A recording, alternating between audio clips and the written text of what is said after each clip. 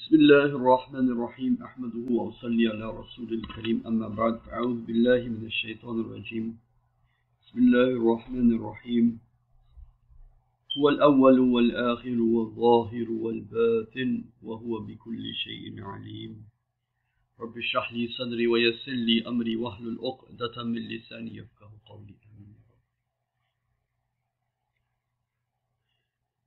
There's a brother, or there's a group, a podcast that made a video with a very strange title. The title of the video was Ashraf Thanwi and the Strange World of Deobandis. And it seems from the video that the intent was to attack the entire heritage of Darul Ulum and give wind to sectarian Islam. In a time where the Muslims are divided between traditional Islam and liberal Islam, with all the problems that one may feel with traditional Islam, whatever problems you may feel that exist. But anyhow, for an average Muslim, it would be agreed upon that traditional Islam is far better than any version of liberal Islam, no doubt. So in this sense, to make a podcast talking against probably the largest educational Islamic institute, and I'm going to talk about the historical contributions of this group through the words of another Sheikh, as you'll see, because he says it very, very eloquently. He explains it very eloquently. In fact, we at one time gathered a bunch of Muslim and non-Muslim intellectuals from the United States of America and took them to Pakistan to meet him and to talk to him. And one of the lectures he gave was about the history of the Muslims in the Indian subcontinent and the Islamic view of that, and how this connects with the past and how this will be connecting with the future. The point being that doing a podcast making fun of the largest Islamic educational institute, and it's in fact more than that, as you'll see, making fun of the inheritance of Sheikh Ahmed Sarhandi and Shah Waliullah Muhaddis Delvi, and then after that Mahmud al-Hassan rahmatullah alayhim, making fun of that, this is outside the character of a Muslim. So what we are going to talk about today, inshallah, is going to be very deep. Unfortunately, a lot of it's in the Urdu language, which I'll be translating. But this is why this is going to be a long video, because I want to give it this topic, and because there is another scholar who's already touched upon a lot of the issues from a fiqhi perspective, Mufti Yasir Nadeem Al-Wajdi. Okay, he already did a very good critique of the critique of the fiqhi aspects of Bakshi Zevar and some of the other aspects that have to do with Islamic law. So I'm not going to touch on Islamic law, but I'm going to touch on the philosophical aspect that which is more according to my personality, and that is the issue of Wahdatul Wujud. So I'll be talking about the issue of Wahdatul Wujud in detail, and I recommend every Muslim needs to listen to this, because this has been the feeling, the research, the tahqiq, the agreement of the vast majority of the great scholars. Okay, and we'll be talking about this in more detail. Wahdatul Wujud is something that's a permanent part of our Islamic history. It's a permanent part of our Islamic legacy, and unfortunately, people have confused it with pantheism, Hama'ust, which is the idea that God became matter. No, if God became matter, that's like God became Jesus, and that is shirk. So of course, this is why there's a separate terminology for pantheism, Hama'us, and a separate terminology, Wahdatul Wujud, oneness of existence. Okay, and I'm going to explain this in some detail. And so now, let's now start with the first point, which is the overall contribution of Darul Uloom compared to any other Islamic institute in the Muslim world. Okay, so having said this, let us now listen to this.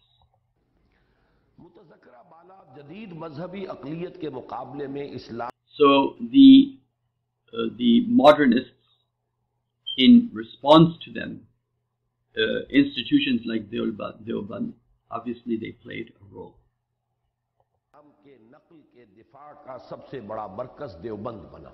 So Deoband became the central location as a defense for the naql of Islam, meaning the texts of Islam.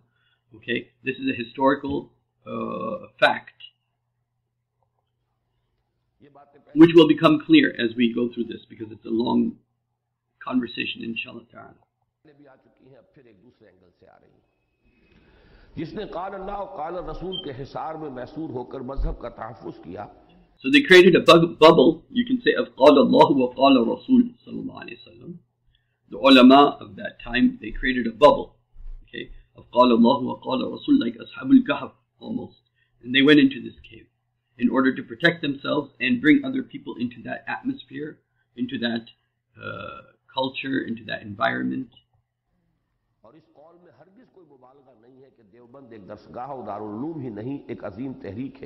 This will become more clear as it's not, Darul Uloom is not just an educational center, rather a movement that has specific purposes.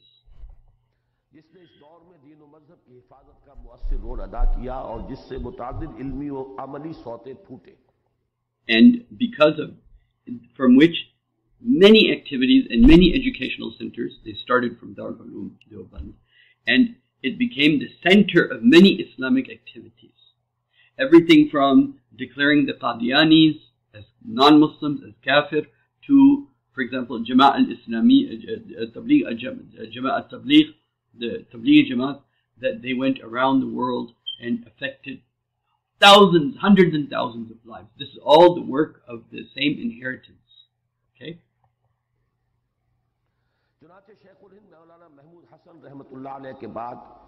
शेखुल हदीस मौलाना अनवर शाह काश्मीरी, हकीमुल उम्मत मौलाना अशरफ अली थानवी, मुजाहिद हुर्रियत मौलाना हुसैन अहमद मदनी, शेखुल इस्लाम मौलाना शबीर अहमद उस्मानी और मुबल्लिग मिल्लत मौलाना मोहम्मद इलियास रहमहुमुल्लाह और उनके तमाम इल्मी, रूहानी, मजहबी और सियासी और दावती और तबलीगी सिलसिलों का असल मंबा देवबंद ही है. So, for example, the idea of establishing, for example, this was in a historical context, establishing Islam and bringing Islamic laws. Maulana Shabir Usmani rahmatullahi alayhi played a role in that. You have Maulana Ilyas, who played a role in what I just talked about, Tablighi Jamaat. You have Anwar Shah Kashmiri rahmatullahi alayhi, who became a great muhaddis and the knowledge of hadith. And Darul Uloom is a great place of knowledge of hadith, as you know. So, and the political movement of Sheikh al-Hind, Mahmud al-Hassan rahmatullahi alayhi, these things can't be denied in history, and this is going to become more clear as I talk about this. हत्ता के ऊपर ही की मिसाल के मुताबिक हकीकत यह है कि बर्रे सगीर की अक्सर दीनी दरसगाहों और दीनी और मजहबी तहरीकों का ताल्लुक भी देवबंद के साथ वही है जो दुनिया भर की मसाजिद का खाना काबा के साथ और बर्रे सगीर के मजहबी अनासिर में से सिर्फ उनको छोड़कर जिनकी मजहबियत बस उर्स व मिलाद और फातह व दुरूद तक महदूद है, बकिया तमाम फ़आल मजहबी अनासिर तहरीक देवबंद ही की मुख्तलिफ शाखों से मुताल्लिक और मुंसलिक है. So in India, when Muslims were in pantheism, a type of pantheism, which will also become clear as we have this discussion about Wahdatul Wujud in some detail. In India, Muslims, they were following an Islam, but it was a very, you can say, mixed Islam with Hinduism, reading Fatiha, someone died, some, you can say, rituals, some customs, someone is born, someone got married, someone died. These types of customs, they were there, but true understanding of the ruh of Islam, the true understanding of the spirit of Islam was lacking. And so it was Darul Uloom Deoband that played a decisive role in really bringing out the different forms of Islamic activity in the Indian subcontinent.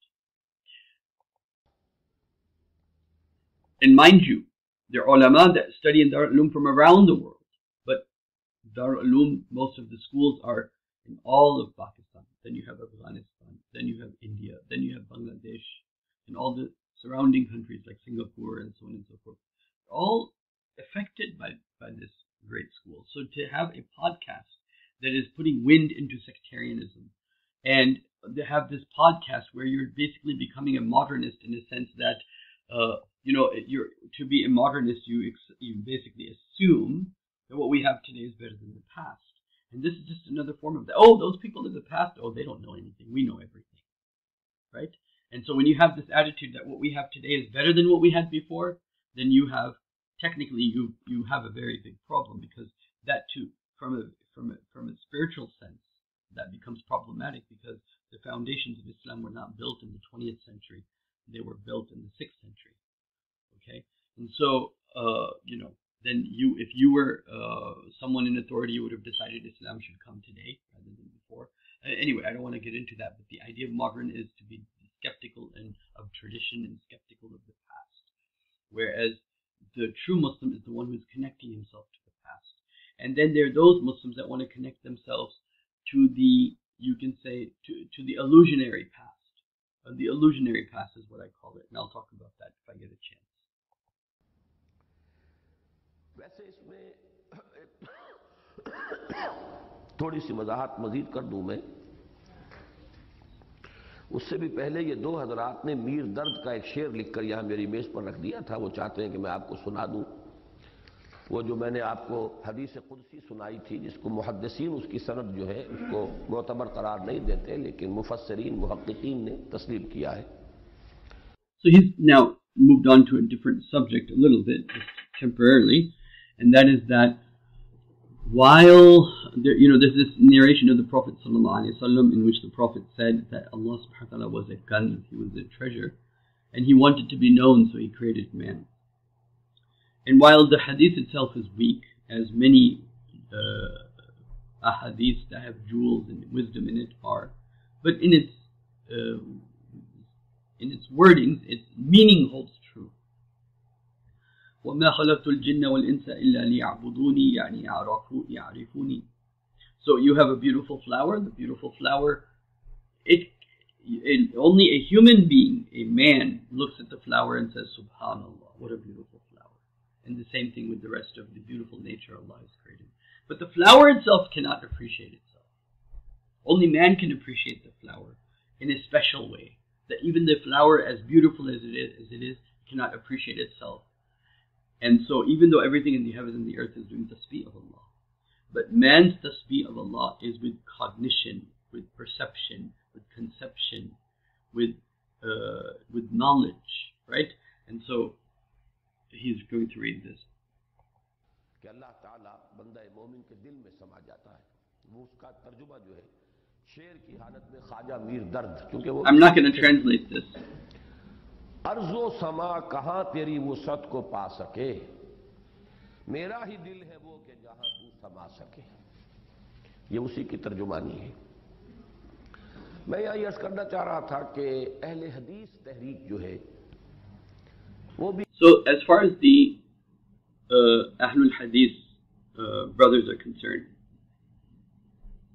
एक जमाने में बहुत जोरदार तहरीक की हैसियत से रद्द बिदअत, मुशरिकाना औहाम उनकी नफी के लिए उठी थी। So at one time the Ahlul Hadith movement also started with great, you can say, enthusiasm to remove bid'ah and to do away with kufr and ilhad and shirk against this. लेकिन बदकिस्मती से बहुत जल्द ये तहरीक सिर्फ चंद शायर के ऊपर अपने आप को महदूद करके, but unfortunately they became satisfied, you can say, with some symbolic elements, like saying Ameen out loud or not out loud, how they do their prayers, raising the hands or not raising the hands, and that became the limit of their discourse, you can say. So whereas Darul Uloom was doing a lot of activities, working at the constitutional level. If it's Mullah Shabir Usmani, rahmatullah alayhi, for example, or if it, was Jama'at Tabligh doing da'wah, being strong on da'wah, bringing people back to the masjid. There was a whole difference.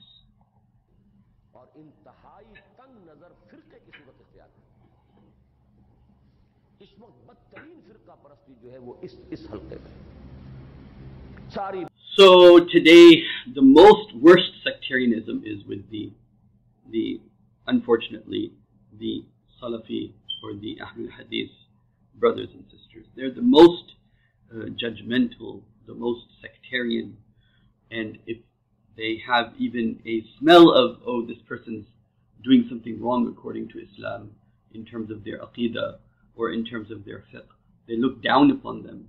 And so this, is very, very problematic. And the Prophet warned us of this type of situation. और दो चार ऐसे ही मसाइल हैं, बाकी और चीज़ों के साथ कोई बहस नहीं, कोई दिलचस्पी नहीं. वो तो उठे थे असल में बिदआत का इब्ताल करने, रसूमात. So, it became a matter of a few issues, and that became Ahlul Hadith or the Salafi.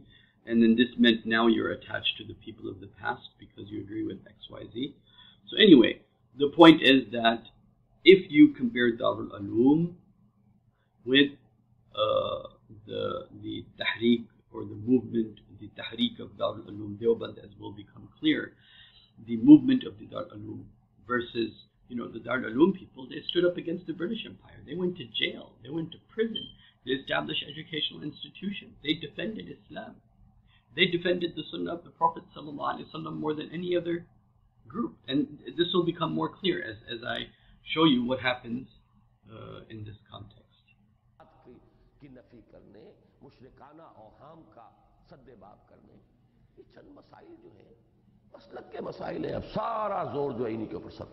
Now, they spent their whole time on these few issues. And this became the Salafi movement. Okay? And so, what I, you can say, so over here now, let us now listen to Dr. Ashraf rahmatullah alayhi in English, talking to a bunch of intellectuals from the United States. Some are Muslims, some are non-Muslims, talking about the history of the Indian subcontinent and the foundations of Darul Uloom Deoband. Why am I saying this? I'm saying this as a reminder to our Darul Uloom ulama that they should know their history, because many of them study the curriculum, but they don't know their own history. So they need to know their own history. And for the rest of the people that are critical, they need to take a look at their own, you can say, they need to respect the good that has been done, no matter where it comes from. Okay? And there are people that need to be respected, certain mujaddideen, people revived Islam, that have to be very much respected regardless. So here. Now let's listen to what Dr. Ashraf says to a bunch of American intellectuals in a discussion about the history of the mujaddideen and the history of Islam in the Indian subcontinent. And fifth and final, Muhammad alayhi salatu wassalam. Now, after this institution of prophethood and messengerhood coming to an end, Allah gave a promise through Muhammad sallallahu alaihi wasallam that He will keep on raising from among Muslims mujaddids. Mujaddid means renewer, reviver. You may call reformers. They are not prophets. These, Allah has promised, the Prophet said, that in this ummah, He will raise mujaddids, renewers of Islam, Islamic faith and Islamic practices, and washing it off from. So, for example, the Prophet says, إِنَّ اللَّهَ يَبْعَثُ عَلَى رَأْسِ كُلِّ مِئَةٍ آمٍ على رأس كل مئة عام من يجدد لها دينها. Allah will raise in the beginning, at the head of every century, people who renew this deen. So, for example, Omar ibn Abdul Aziz was the first renewer. So now, listen to this. From the external influences which might have come through that century, 100 years, making it pure Islam regarding the faith and the practices in every century. Now, for the first 1,000 years of Islamic history, or Muslim history, I should say, all the Mujaddids appeared in the Arab world. Omar bin This is very important, that because, as you know, a lot of Islamic literature is in Farsi, and a lot of Islamic literature is in the Urdu language, which is inaccessible to the Arabs. And I personally, after studying X amount of time, I'm close to my 50s now, I don't think you can have a full understanding of, a well-rounded understanding rather, of Islamic literature, Islamic knowledge, Islamic subjects without knowing at least Farsi, for example, in addition to Arabic. And I definitely think Urdu language is extremely important in this regard too. But that is not to say that you have to know Urdu, but I'm just simply saying that there is a lot of literature probably in many other languages besides Arabic. Okay? But particularly with particular reference to Darul Ulum Deoband, literature in the Urdu language and in Farsi, that was there. And many of the revivers of Islam and the people who put down the foundation of Darul Ulum, they were used to write in Farsi, used to write in the Farsi language. bin Abdul Aziz, who revived caliphate for a short period and finished that monarchy of the Umayyads and the landlordship, etc., etc. Then Imam Abu Hanifa, Imam Malik, Imam Shafi, so on and so forth, Imam Ghazali, Imam Ibn Taymiyyah, Sheikh Abdul Qadir Jilani, these are all Mujaddids. Ahmad ibn Hanbal, a great Mujaddid. But the strange fact is that no sooner than the second 1,000 years started, from 11th century Hijrah, this institution of Mujaddideen was shifted to the South Asia. First of all, over here I want to mention the ayah in Surah Al-Jumu'ah in reference to this point. Allah subhanahu wa ta'ala says, هُوَ الَّذِي بَعَثَ فِي الْأُمِّيِّينَ رَسُولًا مِّنْهُمْ. Allah subhanahu wa ta'ala raised a messenger amongst the Ummiyin, meaning amongst the Arabs. هُوَ الَّذِي بَعَثَ فِي الْأُمِّيِّينَ رَسُولًا مِّنْهُمْ يَتْلُو عَلَيْهِمْ آيَاتِهِ وَيُزَكِّيهِمْ وَيُعَلِّمُهُمُ الْكِتَابَ وَالْحِكْمَةَ يتلو عليهم آياته ويزكيهم ويعلمهم الكتاب والحكمة وإن كانوا من قبل لفي ضلال مبين. So the Arab prophet came and he taught them the book, and the يتلو عليه, he recited to them the ayat and he purified them, teach them the halal and the haram, يعلمهم الكتاب, and the wisdom of the book. وآخرين لما يلحقوا بهم, and others who have not yet joined them, meaning آخرين غير الأميين, the non-Arabs who have not yet joined them.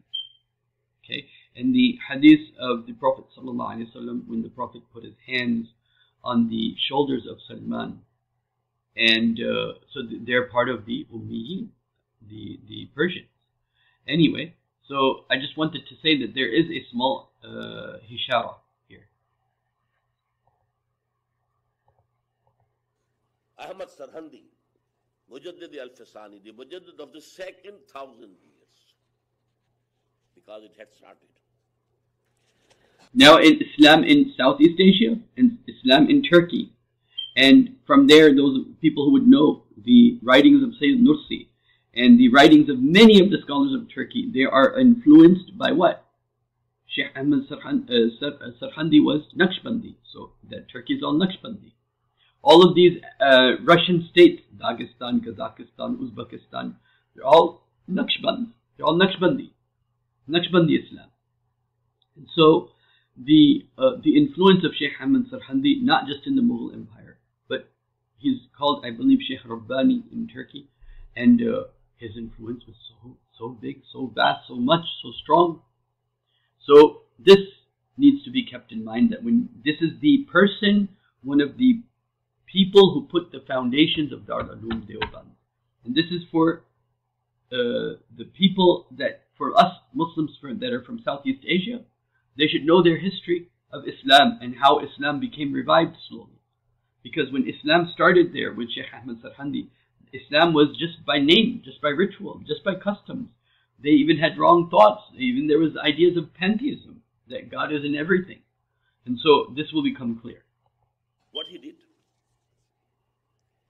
he washed away the influences that came against Islam during the time of the great Mughal Emperor Akbar the Great. He said, and he was advised by some ulama, his court, belonging to his court, that Allah's one day is equal to our 1,000 years. This is twice appeared this thing in Quran. One day of Allah is according to your calendar, it is 1,000 years. So Islam of Muhammad was for 1,000 years only. Now that 1,000 years has come to an end, now a new religion is required. And I am giving you the new religion called Deen-e-Ilahi, only keeping the Prophet aside. He tried to join, take something from Hinduism, take something from Buddhism, take something from Islam, and mix it up and make it a new deen. It was actually politically motivated. He knew that the subcontinent is a very big power, very big force, but the hurdles in its coming up in the world is this division on the basis of religion. So there has to be amalgamated all these things together and a mixture provided. And actually, it was the rejection of the Sharia of Muhammad. And you know, the identity of the Ummah was based on the Sharia. So bypassing the prophethood, now Islam is gone. It loses its identity. Secondly, at the same time, I told you when Islam entered subcontinent, there was mysticism. It has both elements, Islamic mysticism, yes, but the Neoplatonic element. Here it got influence from the Hindu mysticism also. And now when these mysticisms, they came together, the result was sort of pantheism. Pantheism is just contrary to Islam. Islam is based on Tawheed. He is alone. This universe is his creation, not the part of his person, not at all. So under this pantheistic, although the Wahdatul Wujud, unity of being of Ibn Arabi is somewhat different. Wahdatul Shahud of Ahmad Sarhandi is somewhat different. But upon the masses, the influence was that of pantheism, pantheistic mysticism. And Islam was going to be lost. And I may bring to your attention that India is very famous in this, Hindus. They assimilated any religion, putting an end to that religion, assimilating it into their own religion. What to speak of any religion which had come from outside? Even Buddhism, born in India, it was finished. Now you go and see it in Thailand or somewhere, Far East, Southeast. In India, there is no Buddhism. Although Buddha was born there, he preached there. In the same way, Hindu Mat wanted that Islam should also be absorbed and finish its identity as a separate religion. Now these two things, one coming politically from the emperor, Mughal the Great, the great Mughal, and the other coming from mysticism. All these influences were washed away by this Mujaddid of the 11th century of Hijrah, Sheikh Ahmad Sarhandi.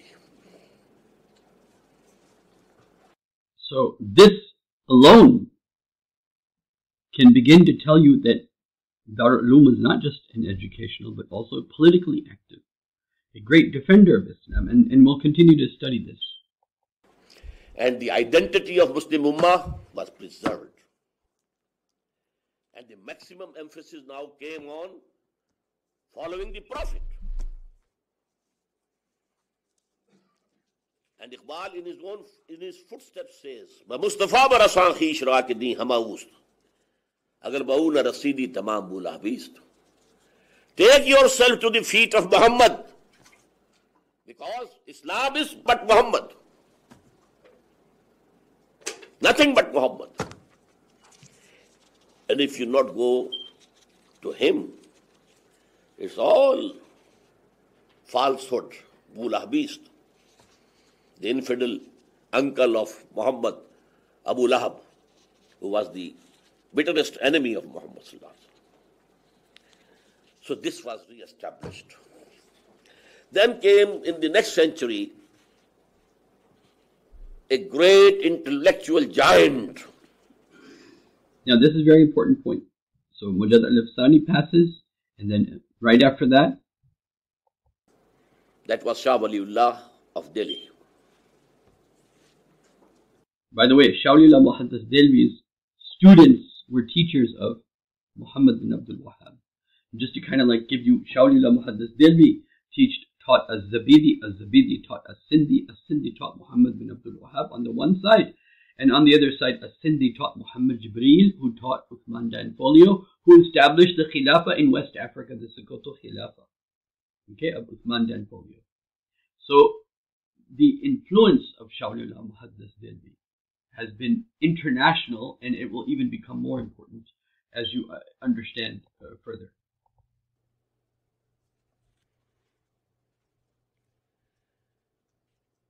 One person can be equated with the whole team in Europe who revived the knowledge. Or Renaissance. So the Renaissance, whether you say it started with Martin Luther or Descartes, going all the way down to David Hume and Nietzsche, what they revived in 500 years, Shah Waliullah Muhaddis Delvi rahmatullahi alayhi revived as one person in 1 century, as an individual. And one of the things, one of the things this leads to is Darul Uloom Deoband. But just to give you an example that he's going to also mention, that Shah Waliullah Muhaddis Delvi rahmatullahi alayhi was the first person to translate Quran into the Persian language, from which all the other translations in the world, because before that it wasn't considered allowed. Just listen. He's so big a personality. First of all, he revived all the Islamic sciences and knowledge from its ultimate sources. As I told you, Quran had receded into background. Because the court language during this Islamic rule in India was Persian, not Arabic. I told you this Islam was a mixture of Arabism and Iranianism and Turkishism. So Quran had receded. People didn't know what Quran is saying. They only recited it to get some sawab, we call it, some reward in the hereafter, because we are reciting and reading the word of Allah, the book of Allah. That's all. People didn't know what is written in it.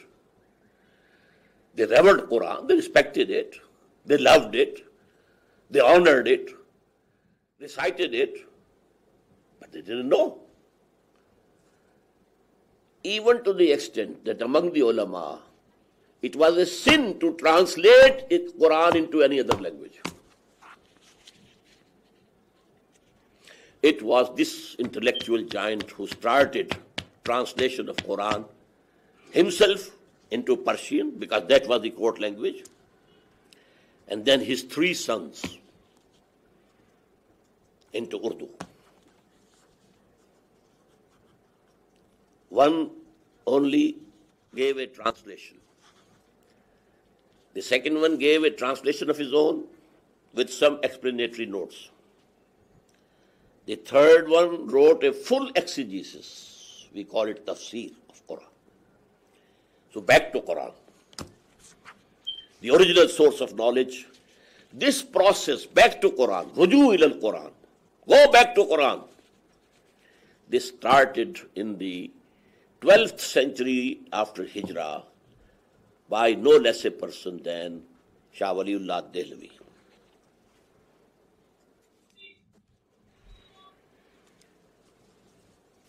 The real spirit of Quran and the emphasis is put on jihad. I told you, Quran says there can be no salvation without jihad. There can be no iman without jihad. Well, Quran was opened. Jihad meaning here not qital, but rather the conviction that we have to struggle for the deen. Okay, and I'll talk about this maybe a little bit later. Now, jihad came into the focus. So in the 13th century of Hijrah, now the Mujaddid was Sayyid Ahmad Barelvi, the same Sayyid, Ahmad Sarhandi, Ahmad Barelvi. Sayyid Ahmad Barelvi, and his main lieutenant was the grandson of Shah Waliullah, Shah Ismail. They waged a campaign, struggle. The purpose was to oust the Britishers from India and return and make in. So while our Salafi brothers were fighting with the British, these Shayukh, Shah Waliullah and his grandchildren and those Sheikh Mahmud al-Hassan, they were fighting against the British. So you can see the contrast here. The legacy one left versus the legacy the other left. India against Darul Islam because Muslims were ruling it. They snatched power from us.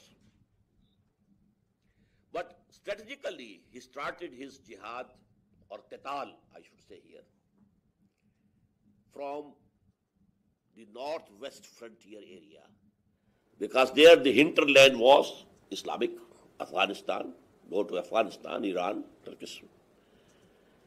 And Punjab, was at that time occupied by Sikhs.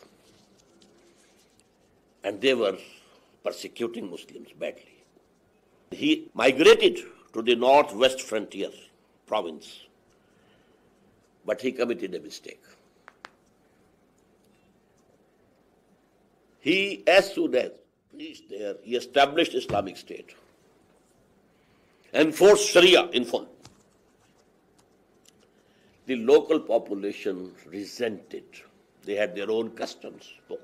Keep in mind, Mufti Yasir, his program that I mentioned earlier, that he made a fiqhi response to that program done by the Mad Mamluks.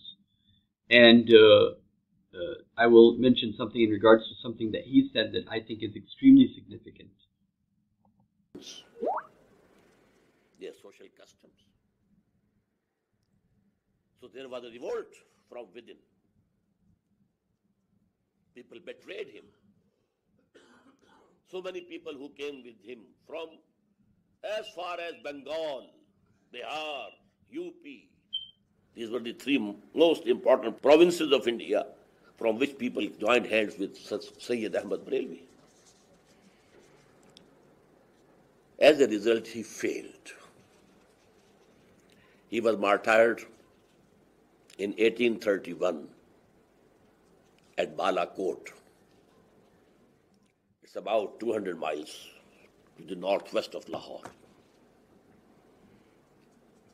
But he revived the spirit of jihad. In the 14th century, we had Sheikhul Hind. There's another anti-British activist who actually set down the main foundations of Darul Uloom Deoband. And these three are interconnected. Now listen. Maulana Mahmud Hassan of Deoband, he again started a freedom movement, but he wanted help. It was called the Reshmi Ramal, like the silver handkerchief movement. And the British found out about his movement. They caught him and put him in jail for 4 years. From Afghanistan and from Darul Khilafah, Turkey. If we get help from there and from inside India we stand up in revolt, we can make the Britishers run from here. That attempt also failed.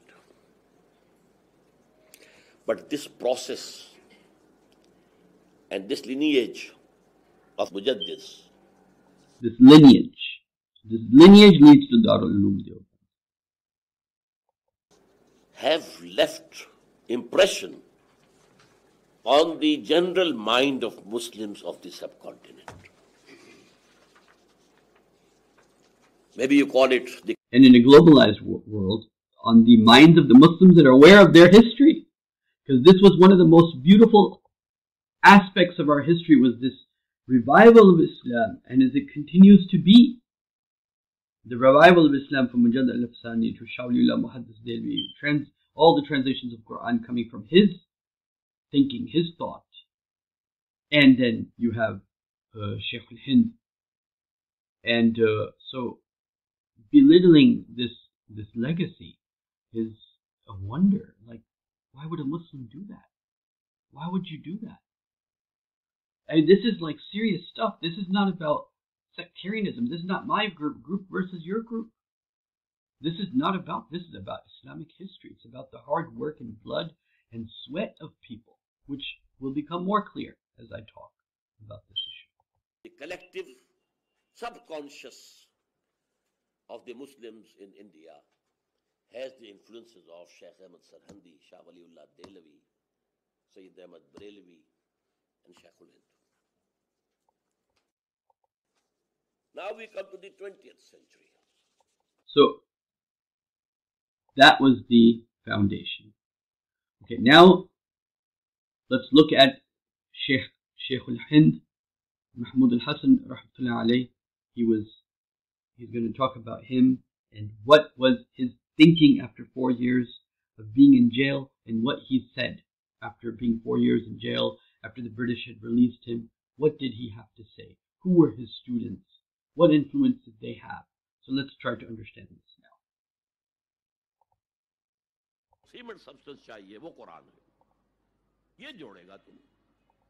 The thing that combines the hearts is the Quran.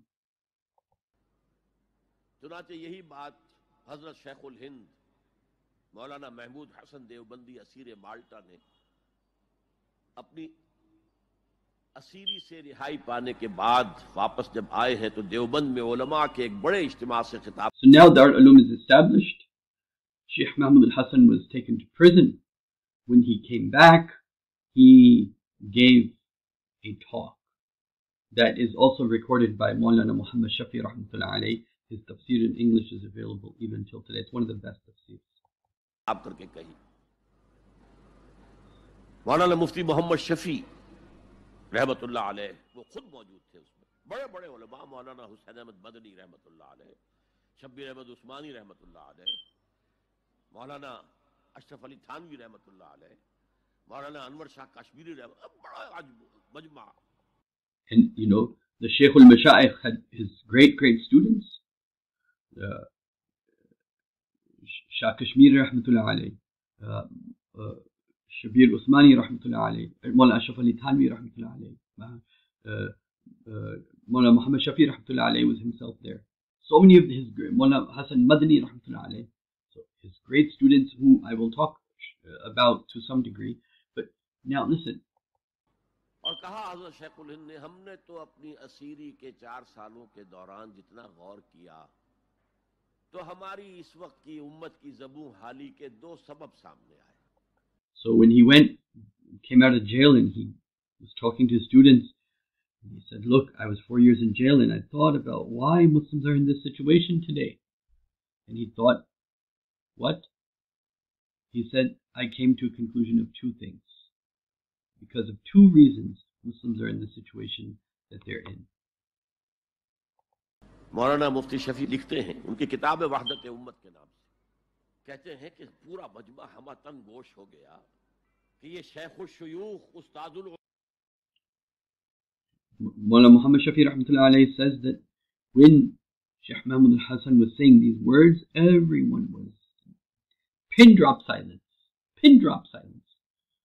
उलमा उम्र के इस आखिरी दर्जे में इस हद पर आकर अब नया सबक कौन सा सीख कर आया?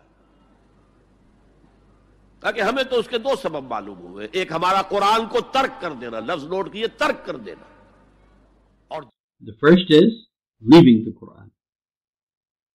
And notice the words he used. He said leaving the Quran, tarkul Quran, or leaving the Quran. And the question is, how can these scholars of Islam have left Quran? Obviously, they didn't deny Quran. They loved Quran. They read Quran. So what did he mean by this?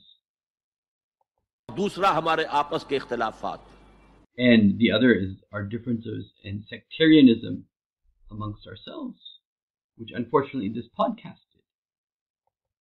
चुनाचे मैं तो यही फैसला करके आया हूं कि अब जिंदगी जितनी बाकी है दो ही कामों में लगाऊंगा. एक तो ये कि नाजरा कुरान पढ़ने के मकतब गली गली खुल जाएं, और he said the rest of my life now I'll spend on opening, you can say maktabs or libraries or places of study of Quran so people can learn how to read Quran. And number two, अवामी दरसे कुरान के जरिए कुरान के पैगाम और कुरान के हिकमत से लोगों को रूशनास कराया जाए. अवामी दरसे कुरान का लफ्ज इस्तेमाल कर रहा है शेखुल हिंद, जिन्हें मैं 14वीं सदी का मुजद्दिद आजम समझता हूं. And he said, number two, I'm going to make public awareness of Quran, of the message and the wisdom of Quran. And who's saying this? Sheikhul Hind, who according to Dr. Salam is the mujaddid of the 14th century of Islam. और number दो ये कि आपस के इख्तिलाफात को हवा न दी जाए.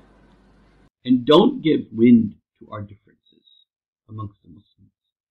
And Mullah Muhammad Shafi rahmatullah alayhi, he says, when he was writing this, he says, in fact, these two things are also one, because our differences occur because of our not being aware of the message of Quran. ये वाकया coat करके मुफ्ती मोहम्मद शफी साहब लिखते हैं कि हजरत शेख ने जो दो बातें कही असल में वो एक ही है. हमारे बाहमी इख्तिलाफात भी तो इसी वजह से हैं कि हमने कुरान को तर्क कर दिया है. बताइए शेखुल हिंद ने कैसे तर्क किया Quran? He asked the question, how do you think Sheikh al-Hind left Quran? मौलाना मदनी ने कैसे तर्क कर दिया Quran? How did Maulana Madani leave Quran? क्या मतलब इस तर्क करने का? What does it mean? हाल तो यह है कि मौलाना मदनी रहमतुल्लाह अलैह, हालांकि वो तो गिरफ्तार नहीं हुए थे, वो तो वॉलंटरीली अपने शेख की खिदमत के लिए गए हैं साथ. Maulana Madani rahmatullah alayhi, he didn't get arrested. He went with Sheikh al-Hind because he got arrested to serve his sheikh. और इस हद तक उनकी वफादारी और उनकी खिदमत गुजारी कि रमजान का महीना आया तो हजरत शेखुल हिंद ने हसरत के साथ कहा, जिंदगी में ये पहला रमजान होगा कि तरावी में कुरान नहीं सुन सकेंगे. And so Sheikh Mahmud al-Hassan said in Ramadan, when he was in jail, he was in prison, he said, this will be my first Ramadan in which unfortunately I will not be able to listen to Quran, meaning the whole of Quran. And Sheikh al-Hind was not a hafiz of Quran. Sheikh Maulana Madani rahmatullah alayhi, he was also not a hafiz of Quran. But then what happened? इसलिए कि ना शेखुल हिंद हाफिज थे ना मौलाना मदनी हाफिज थे, और तीसरे उनके साथ एक और थे, उनका मैं नाम भूल रहा हूं, वो सरहद के पठानों में से थे. कोई हाफिज नहीं था. अब आप गौर कीजिए, उस्ताद और अपने शेख की इस हसरत को दूर करने के लिए मौलाना मदनी रोजाना एक पारा हिफ्ज करते थे और रात को तरावी में सुनाते थे. So the student, Maulana Madani rahmatullah alayhi, used to memorize Quran one juz every day and lead it in the Taraweeh prayers at night, so that his Sheikh, can listen to the whole of Quran in the month of Ramadan. So this man, with this closeness to Quran, is saying we left the Quran. And he's saying this to himself and his students.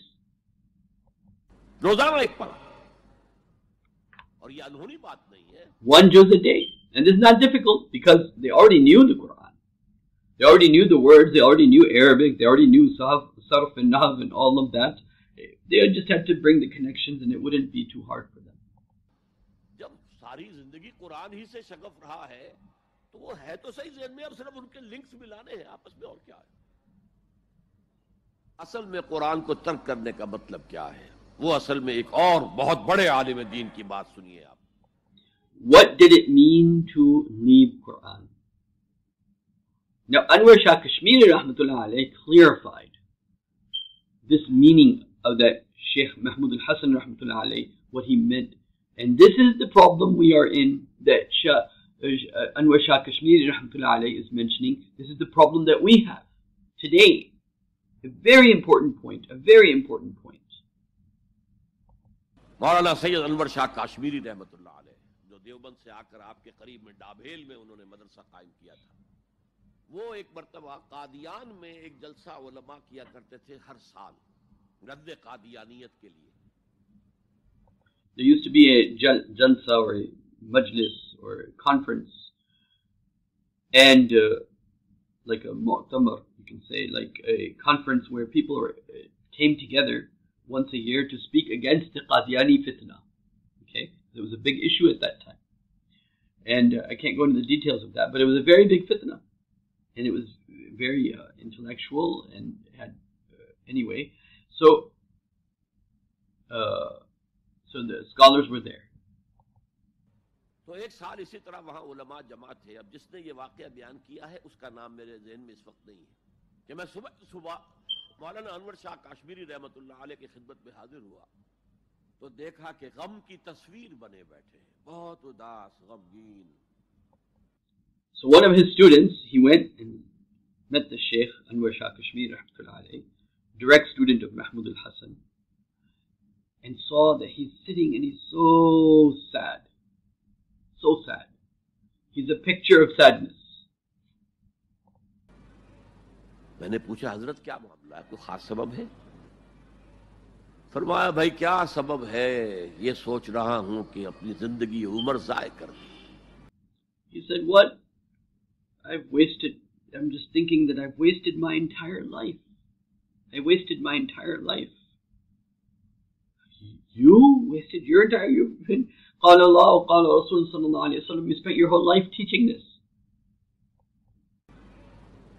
उन्होंने कहा हजरत आपने जिंदगी जाय कर दी, उम्र जाय कर दी, आपने इल्म बैहकी वक्त कहलाते हैं Anwar Shah Kashmiri. Anwar Shah Kashmiri is considered the Bahaqi. Imam Bahaqi was a great muhaddis and a faqih, and in this same way he was considered a great faqih and a muhaddis. जैसे इमाम बैहकी थे मुहद्दिस और फकीह दोनों एतबारात से बुलंद। तो आपने पढ़ने पढ़ाने में, सीखने सिखाने में सारी उम्र गुजार दी, तो आपकी जिंदगी जाए कैसे? कहने लगे हमने सारा जोर इसी पर रखा। So Anwar Shah Kashmiri rahmatullah alayhi says, we put all our effort and all our energies into which fiqhi position is right, which fiqhi position is wrong, even though this is not a essential question for us on the Day of Judgment. And it is possible that even this was an issue in which we were possible, even though we know we're right, but there's a possibility of being wrong. And we know if their position is wrong, but there's a possibility of being right. While we are arguing about all these issues, what types of fitnas and bulumat and darknesses are spreading over the Muslim world, and we're involved in these issues, and rather than the real issues that are plaguing the Muslim Ummah. कि साबित कर दें कि शाफी की राय सही नहीं है, हमारी राय सही है। इसी के लिए दलाइल, इसी के लिए बहसें, इसी के लिए लंबी चौड़ी जो है हमारे यहाँ नशिस्तें मुनक़िद हुई मदारिस के अंदर। हालांकि अल्लाह के यहाँ ये हमसे सवाल नहीं होगा, गुमराहियां तरह तरह की फैल रही हैं और हम इन बहसों में लगे हुए। we're arguing about these things, and all sorts of darknesses and things leading us astray are taking over us. हालांकि ज्यादा से ज्यादा ये कहा जा सकता है कि कौल अस्हाबिना सवाबुन मुहतमिलुल खता, और जो कौल दूसरों का है वो खता है मुहतमिलुल सवाब। ज्यादा से ज्यादा ये कह सकते हैं हम कि हमारे जो असलाफ हैं, हमारे जो असातिज़ा हैं, उनका कौल सही है, अगरचे उसके खता होने का भी इम्कान है। हम ये नहीं कह सकते कि उसके गलत होने का कोई इम्कान ही नहीं, मासूम तो वो नहीं थे। और कौलुहुम, उनका जो हमारे सामने है, मद्दे मुकाबिल है, और वो शाफी है। असल तो जो टकराव था वो फिक़्ह हनफी और फिक़्ह शाफी के माबैन। The big clash was between the Hanafi and the Shafi fiqh, which is an interesting subject in itself. And so, spending all our time trying to prove them right, and proving them wrong and ourselves right, when all this jahala is spreading. हम सिर्फ ये कह सकते हैं कि उनका ये कौल खता है, गलती है, अगरचे एहतिमाल मौजूद है कि वो ही सही हो, इसके सिवा तो हम कुछ नहीं कह सकते। और हमने अपनी सारी जिंदगी इस काम में लगा दी। लेकिन मैं कह नहीं सकता इस पर कितने रंज और सदमे का इजहार करूं कि मुजद्दिद वक्त। So this is the issue, right? So now let's deal with the issue of wahdatul wujud.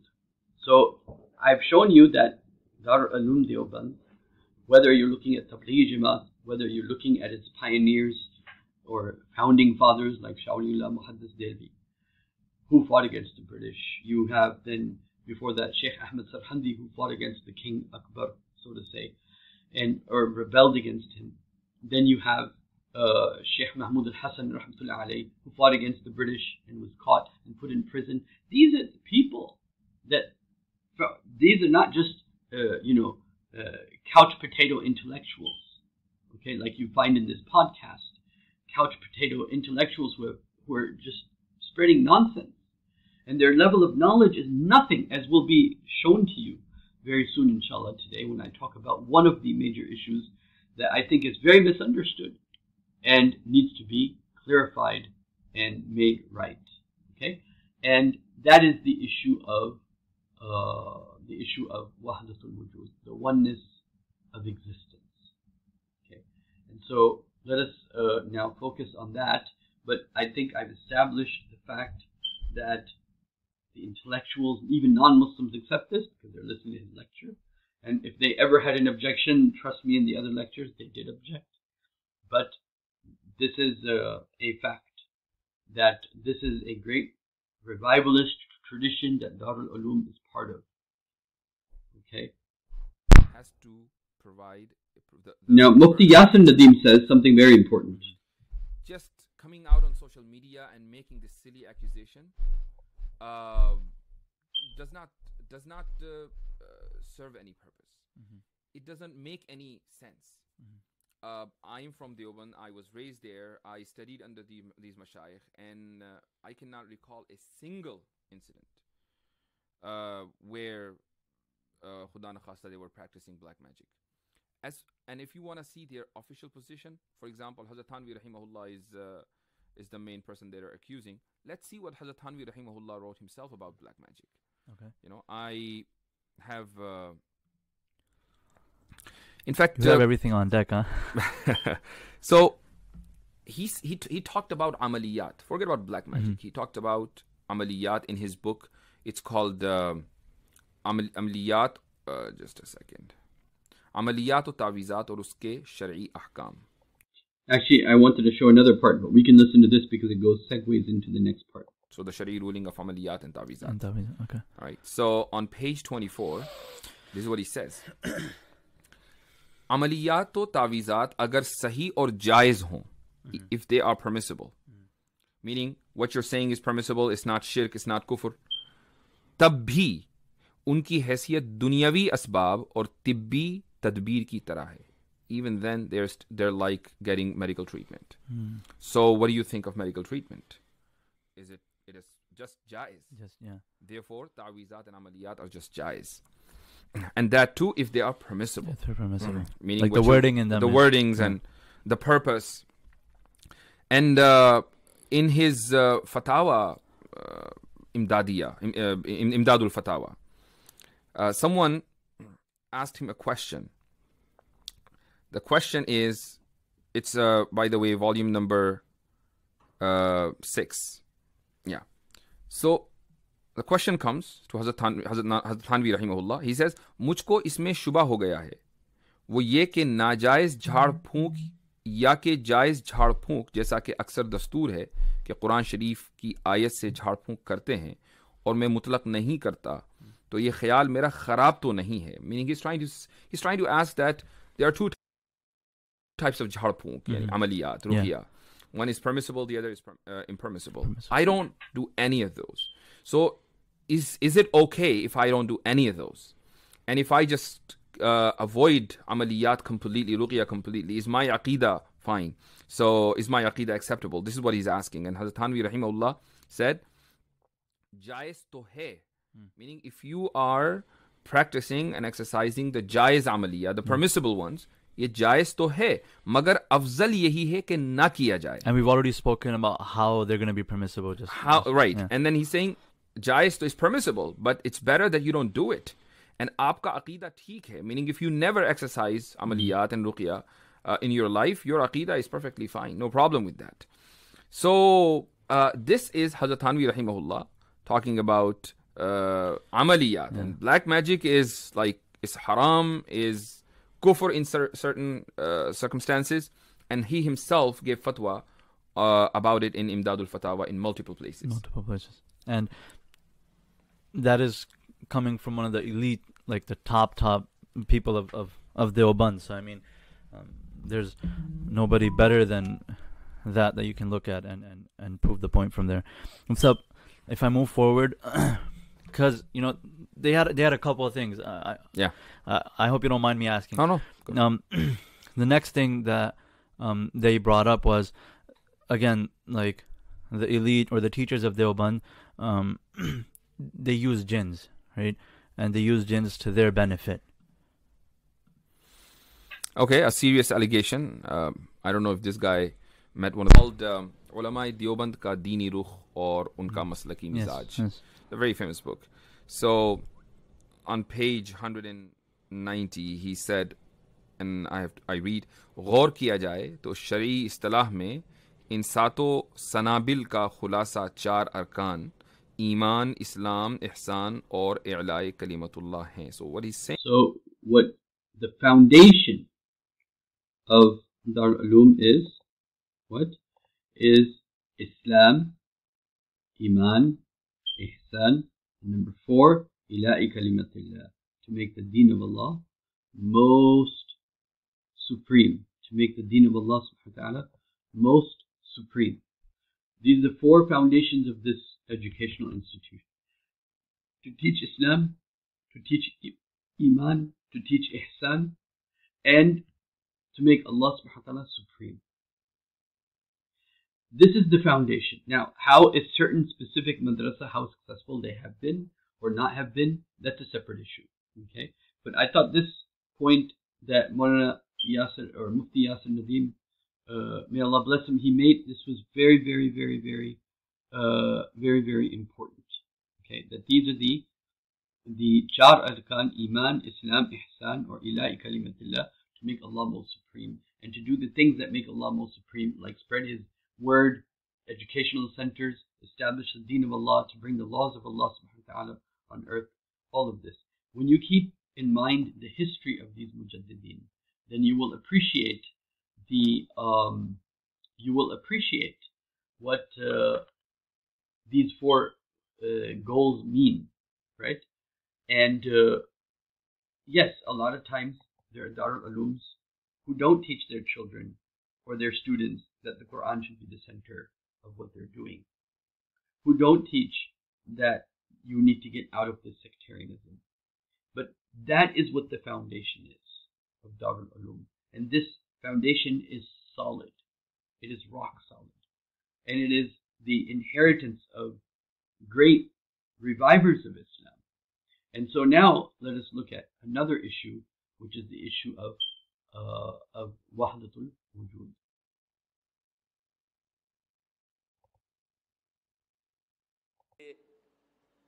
जहां तक इब्न अरबी का ताल्लुक है, हमारे यहाँ ये दो ऑपोजिट पोल्स मिलते हैं बुजुर्गों में। एक इंतहा पर इब्न तैमिया है रहमतुल्लाह अलैह, जिनके बारे में मैंने आपको बताया कि उन्होंने इस तरह समझा है, इस तरह उतरता है अल्लाह, जैसे मैं ये मेंबर से उतर रहा हूँ, ये ज्यादती है।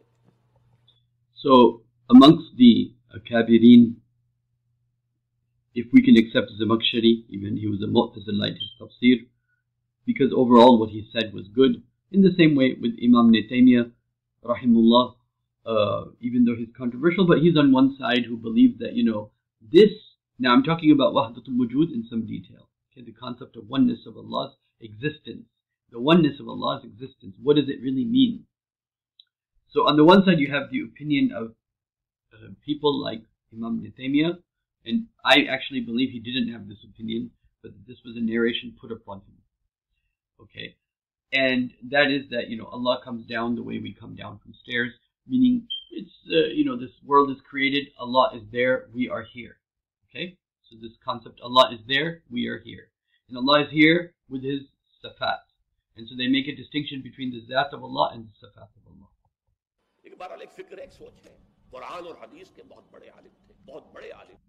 Big scholar of Quran and Hadith, even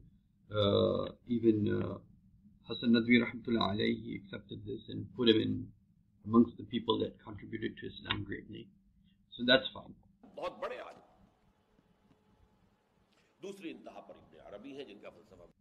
And the other side was Ibn Arabi in our inheritance of Islam, who felt that nothing exists except for Allah. So the distinction between Allah is Allah and the creation, and those that said nothing exists except for Allah. So the Ibn Arabi versus what? Imam Ibn Taymiyyah, rahimahullah. And all the mystics, whether it be Imam Ghazali or Imam Nawawi, and you go on and on the list, they all consider Muhyiddin Arabi to be what? To be the Shaykh al-Akbar. और सिर्फ अश-शेख कहेंगे, दी शेख, तो उससे मुराद इब्न अरबी होगा. And if in literature, if they say the Shaykh, Ash-Shaykh, they mean Ibn al-Arabi. और इब्न तैमिया उन्हें कहते हैं जिंदीक, मुल्हिद. And Imam Ibn Taymiyyah considers him zindiq, mulhid, kafir. ये दो इंतहाएं हैं. These are the two extremes. हमारे यहाँ जो आम तौर पर अहले हदीस हज़रात हैं, normally our Salafi brothers, the Ahl Hadith brothers, वो इब्न तैमिया के फॉलोअर्स हैं. They are followers of Imam Ibn Taymiyyah. इन अकाइद में, in the aqaid, in the belief. उनके यहाँ तसव्वुर क्या है? अल्लाह ताला हर जगह अगर है तो सिफाती एतबार से, ज़ात. Allah is everywhere in His sifat, in His attributes, in His knowledge, in His al-Basir, al-Sami. He's everywhere in His attributes, but not in person, not in His zat. वो तो अपनी जगह अर्श पर है, साथ में He's on His arsh. आसमान के ऊपर अर्श है, अर्श के ऊपर कुर्सी है, कुर्सी पर वो है. अब इसमें एक तरह की तजसीम भी आ गई, महदूदियत भी आ गई. Now in this idea that Allah is there, we are here, you have a anthropomorphic aspect, and you have a limitation, because if someone is not somewhere, then that's a limitation. इस कायनात में तो अल्लाह है ही नहीं, तो फिर अल्लाह महदूद हो गया ना. If you say Allah is not here, then Allah became limited. वो तो किसी खास जगह पर हो गया ना. He is then in another place, in a specific place. He became limited.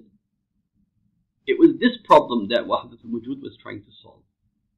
Now, I'm going to go into details about this, so you have to be patient so that the whole issue becomes clear. And so that by this I'm able to show you that the level of intellectual depth, what it was and what it is. एक तस्वुर ये है, और आम आदमी ये भी समझे तो ठीक है. उसे ये मालूम रहे कि अल्लाह ही राज़िक़ है, अल्लाह ही खालिक़ है, अल्लाह ही. And for the average Muslim, it's enough as long as he knows Allah is my Razik, Allah is my Khaliq, Allah, He's my Rabb, He's the one I have to make dua to. Allah is the one who's going to solve my problems. He's the one who's going to take me out of difficulties.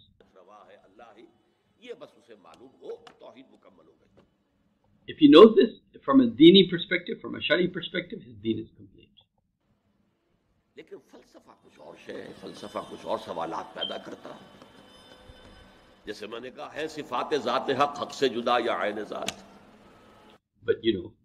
But questions of philosophy and ilmul kalam, they make it. You have to ask these questions. That if Allah is unlimited, then the issue of Allah being unlimited. अब ये फलसफा है। सिफात बारी ताला अगर कदीम है सिफात तो ये गुस्सा, ये तो कदीम नहीं हो सकता। गुस्सा तो किसी काम पर आया, खुशी तो किसी काम पर हुई, ये कदीम कैसे होगा? तो ऐन या गैर, ला ऐन वला गैर। So he's talking about the complexity of the issue by giving the example of if you're angry, Allah is qadim. Allah subhanahu wa ta'ala is eternal. And something, an attribute like anger is not eternal. Happiness is not eternal necessarily.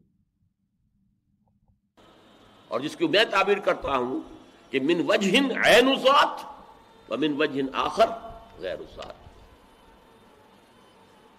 अब इस सिलसिले में अल्लामा इकबाल ने जो बात कही है, जो प्रोफेसर यूसुफ सलीम चिश्ती मरहूम ने मुझे बताया था कि इंतकाल से सिर्फ 3 माह कबल ये अशार कहे, वहदतुल वजूद के, पैंथीइज्म के, दोनों के शदीद मुखालिफ थे। Allama Iqbal was completely against the idea of wahdatul wujud in the beginning of his life until the end time of his life. इसीलिए वो हाफिज को भी बहुत बड़ा गुमराह कुन शायर समझते थे, इसलिए कि वहदतुल वजूद के आमियाना अंदाज में जो है वो शायरी में जब उसको आ गया है तो आवाम के जबान पर जब चढ़ा है तो वो उसके डांडे पैंथीइज्म से मिल गए। Because people that were listening to poetry talking about nothing exists except for Allah, it led to a form of pantheism. So Iqbal was very against this. आवाम के अंदर उसका तस्वूर ये हो गया, लेकिन आखिर में उन्हें भी आना पड़ा है। तू ए नादान दिले आगाह दरियाब, ए नादान वो दिल तलाश कर जो आगाह हो। So in his poetry he says, "Oh, foolish one, look for a heart that is aware." इससे वाकिफ हो। ला मौजूदा इल्लल्लाह दरियाब, ला मौजूदा इल्लल्लाह, वो जो मैंने आपसे अर्ज किया था ना कि ला इलाहा इल्लल्लाह के 3 लेवल्स हैं। ला माबूदा इल्लल्लाह। So let me explain this. La ilaha illallah, the 3 levels. The first Islam, then you can say Iman and Ihsan, and then the Wahdatul Wujud. La ilaha illallah at the level of Islam. La ma'buda illallah. There's nothing to worship except Allah. La razik illallah. There's no razik except Allah. Allah gives me, no one gives me. La hal al-mushkalat illallah. There's no one who will solve my problems except Allah. La ilaha illallah at the level of Islam. La ilaha illallah at the level of Ihsan. La matluba illallah. There's no matlub, no desire, no thing to be desired except Allah. La mahbuba illallah. There's nothing to be loved except Allah. La maqsuda illallah. And there's no maqsud, there's no goal, there's no purpose other than Allah subhanahu wa ta'ala. But these two make a distinction into a duality. You are on one side, Allah is the Rabb, you're Abd. The third level, which is not a requirement, even though most of the mystics of Islam have accepted it, is La Mawjud, is existence. La Mawjuda illallah. Nothing exists except for Allah subhanahu wa ta'ala. Now let me explain this further. La muta'a illallah.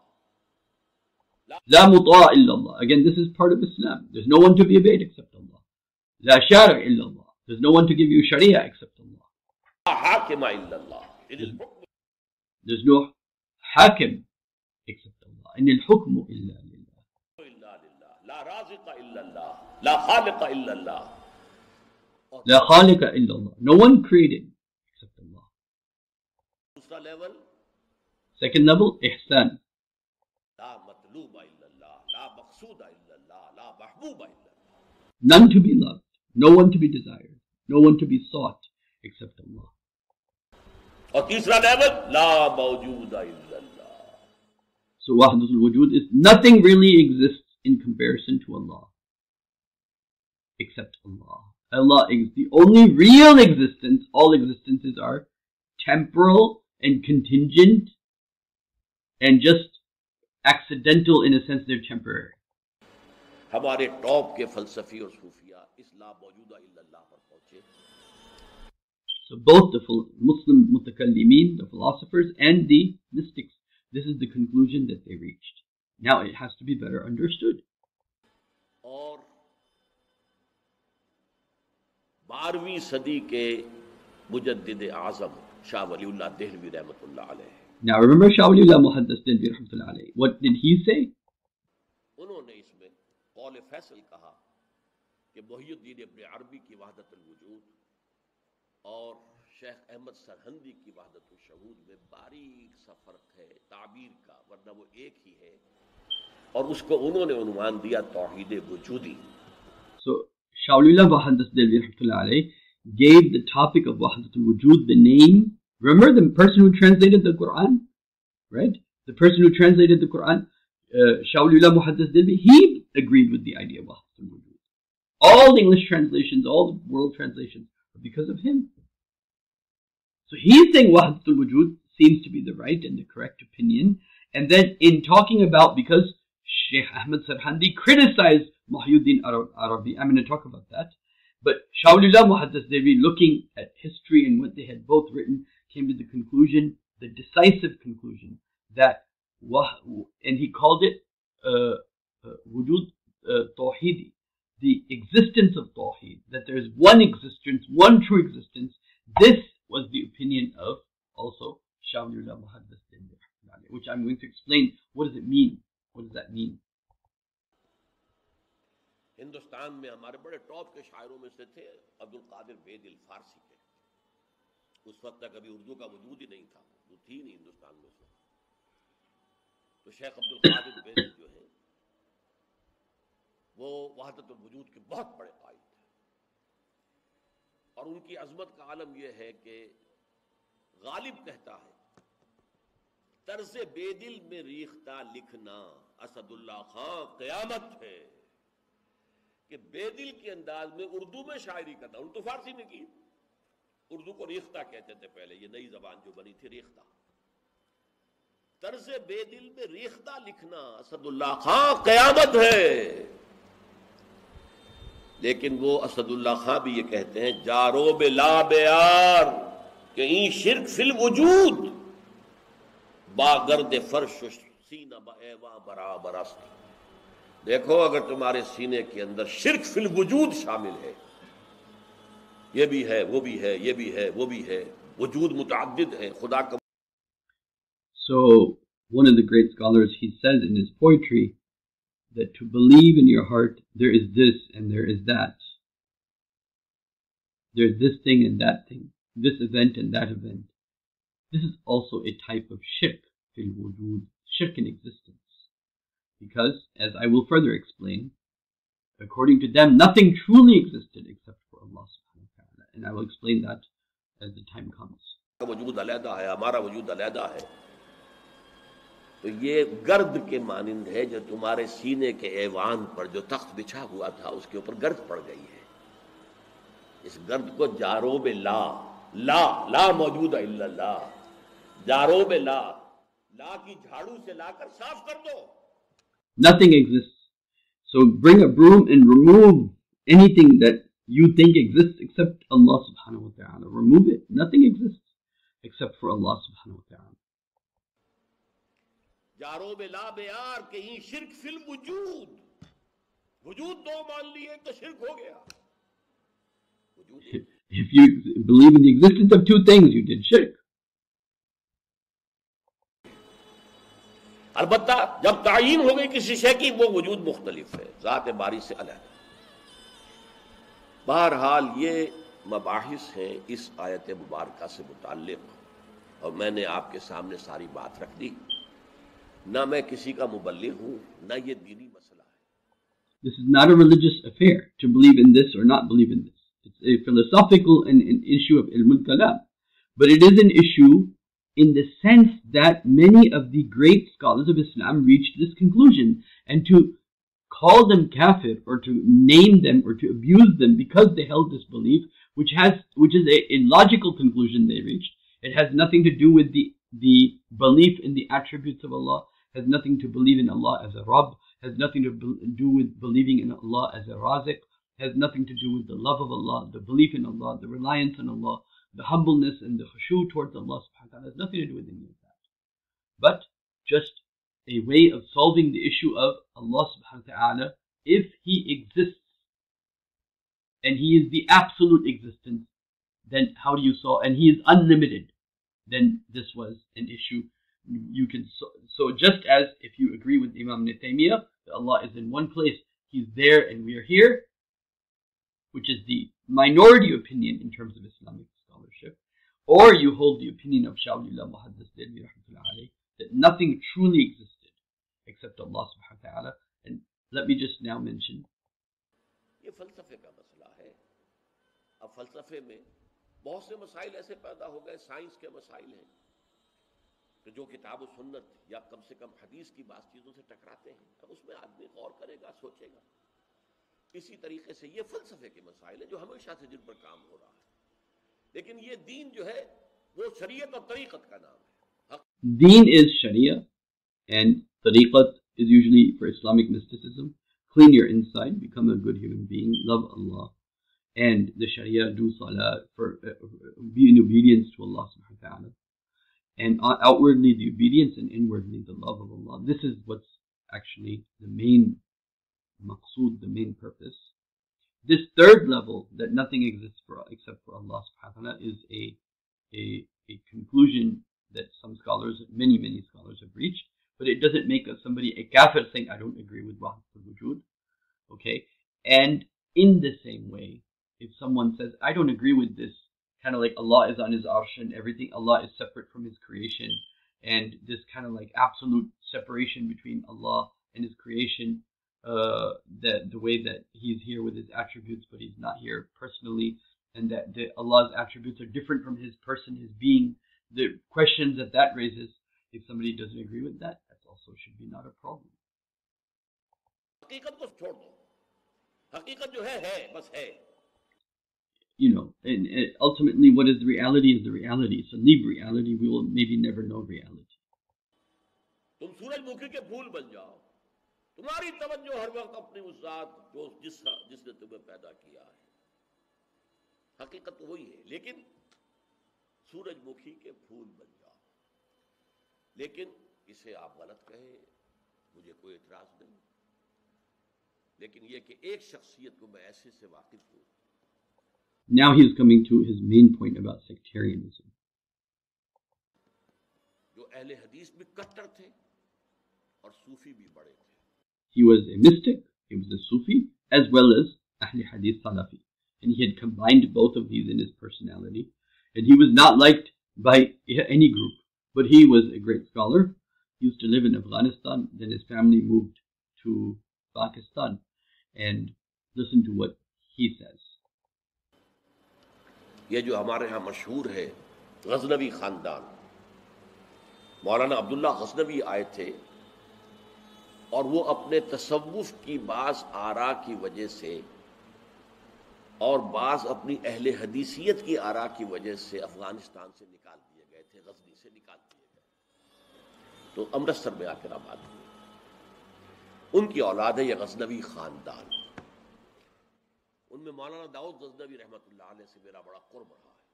उनके फिर बेटे थे अबू बकर गजनवी, वो मारूफ है, काफी लोग उनसे वाकिफ होंगे।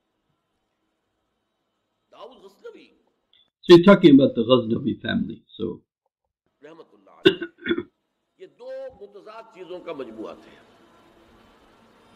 तसव्वुफ भी और अहले हदीसियत भी। He had tasawwuf as well as he was Salafi.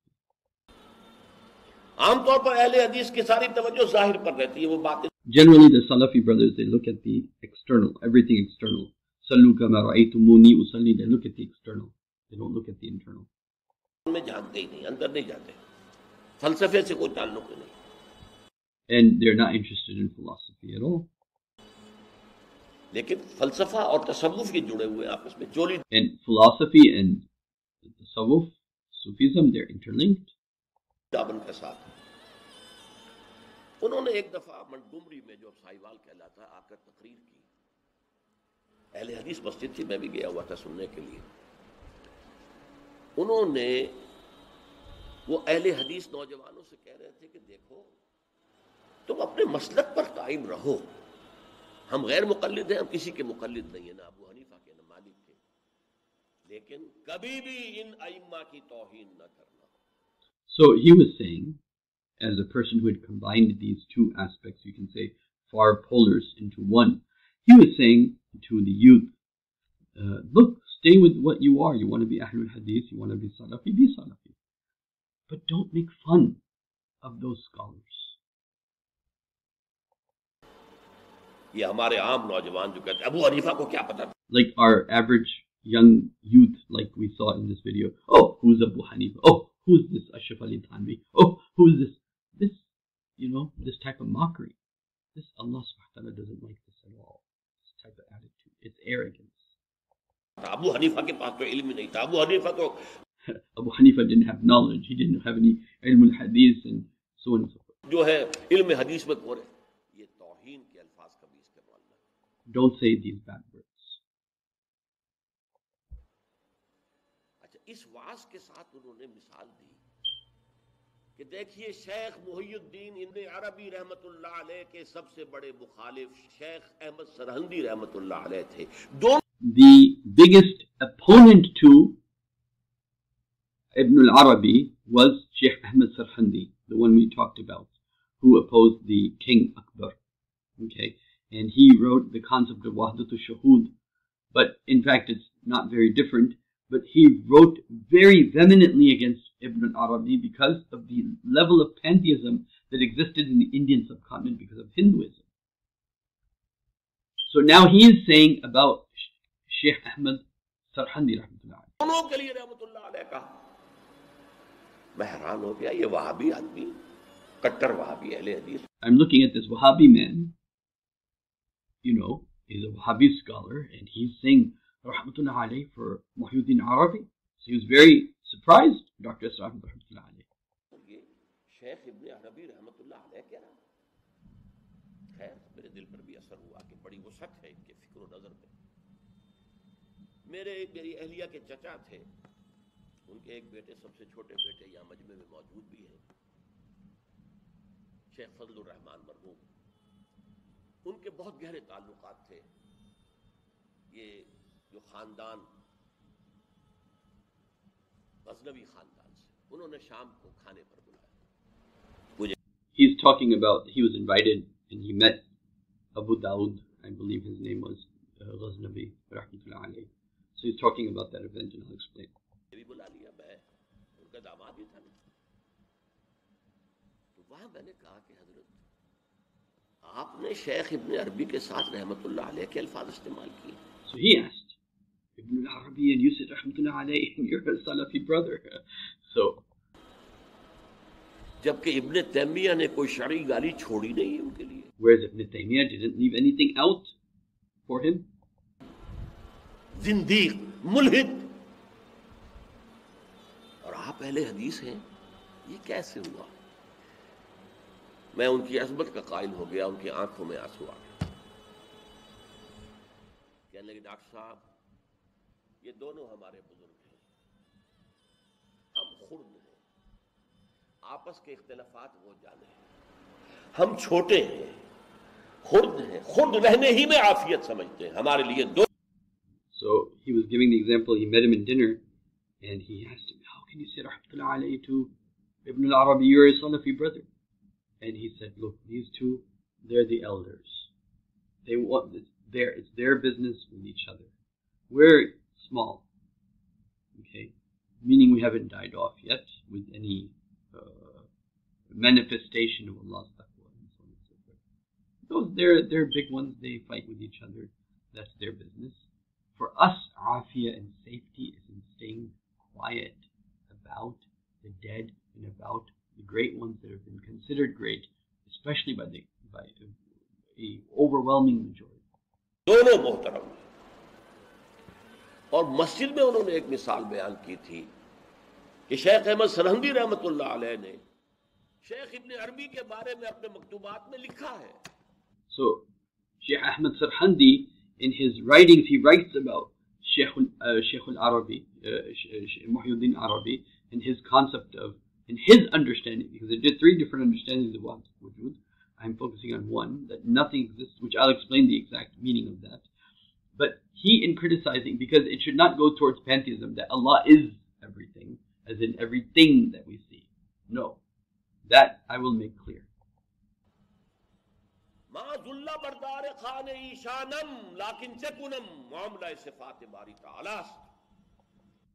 He said कि हम शेख इब्न अरबी के दस्तरखान के झूठे टुकड़े खाने वालों में से हैं.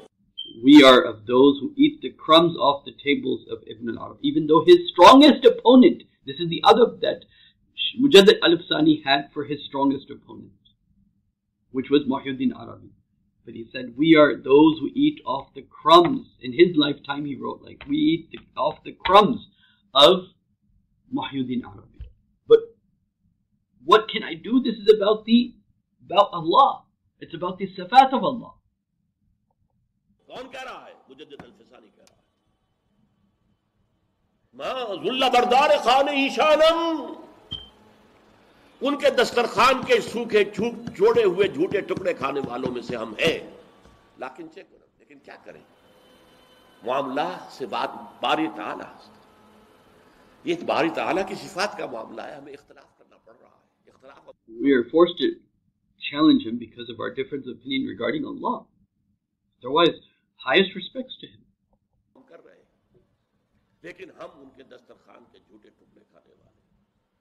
ये कह रहे हैं शेख अहमद सरहंदी रहमतुल्लाह अलैह, जिनके बारे में मशहूर है कि इब्न अरबी का या तो मुखालिफ अव्वल इब्न तैमिया रहमतुल्लाह अलैह, और या फिर मुखालिफ दोम जिसने जवाबी फलसफा पैदा किया, वो शेख अहमद सरहंदी रहमतुल्लाह. So either Muhyiddin's biggest opponent was Imam Ibn Taymiyyah, or his biggest opponent was Sheikh Ahmad Sarhandi rahmatullah alayhi. But this is the respect he's shown. तो ये है कि इन चीजों के बारे में अपने सीनों को वसअत दीजिए. Open your hearts regarding difference of opinions within Islam. आप इब्न अरबी की बात को छोड़ दीजिए, फेंक दीजिए, लेकिन तौहीन न कीजिए. Throw his opinion away, but don't disrespect him. उसको खामखा कुफ्र से ताबीर न कीजिए. For no reason attempting to make him kafir. Don't do this. ये चीजें जो है, और फिर हमारे सारे सूफिया जो उसके कायल हैं. And then all of our people, mystics, from Imam Nawawi, Imam Ghazali, and so on and so forth, that are in agreement with this. फिर उनसे बदजनी हो गई. मैं सिर्फ इसलिए कि वो बदजनी और दिली नफरत का मामला खत्म हो जाए. So for this reason, that our closed minds to these concepts that we don't actually understand, so that our hearts open up and to the people of the great scholars of the past, that sometimes we don't like them because we think that this is what was meant by Wahdatul Wujud, when that is not what was meant. मैं ये सारी बहस इसलिए किया करता हूँ, वरना मेरे आम दुरूस में इन मसाइल पर गुफ्तगू नहीं होती. बड़े गहरे मसाइल हैं और उनका समझना आम लोगों के लिए मुमकिन भी नहीं है, बल्कि आम आदमी के, ये जिसको कहते हैं ना होशदार के रहबर दबे तेगस्त कदम रा, होशियार रह जाओ, ये तुम जो चल रहे हो ये तलवार की धार की तरह का रास्ता है, काट के रख देगा तुम्हें. जैसे हम कहते हैं पुल सिरात जो है वो बाल से ज्यादा बारीक होगा और तलवार की धार से ज्यादा तेज होगा, जिस पर से गुजरना. Okay, now let's understand this about Wahdatul Wujud. जो मेरी राय इस वक्त बनी थी वो मैं आपको बता देता हूं कि मेरे नजदीक दीन और शरीयत और तरीकत, यानी दीन का जो अमली पहलू है, शरीयत भी अमली पहलू है, तरीकत भी अमली पहलू है। फर्क उसमें सिर्फ ये है कि शरीयत उसके ज़ाहिरी पहलू से बहस करती है, तरीकत उसके बातनी पहलू से बहस करती है।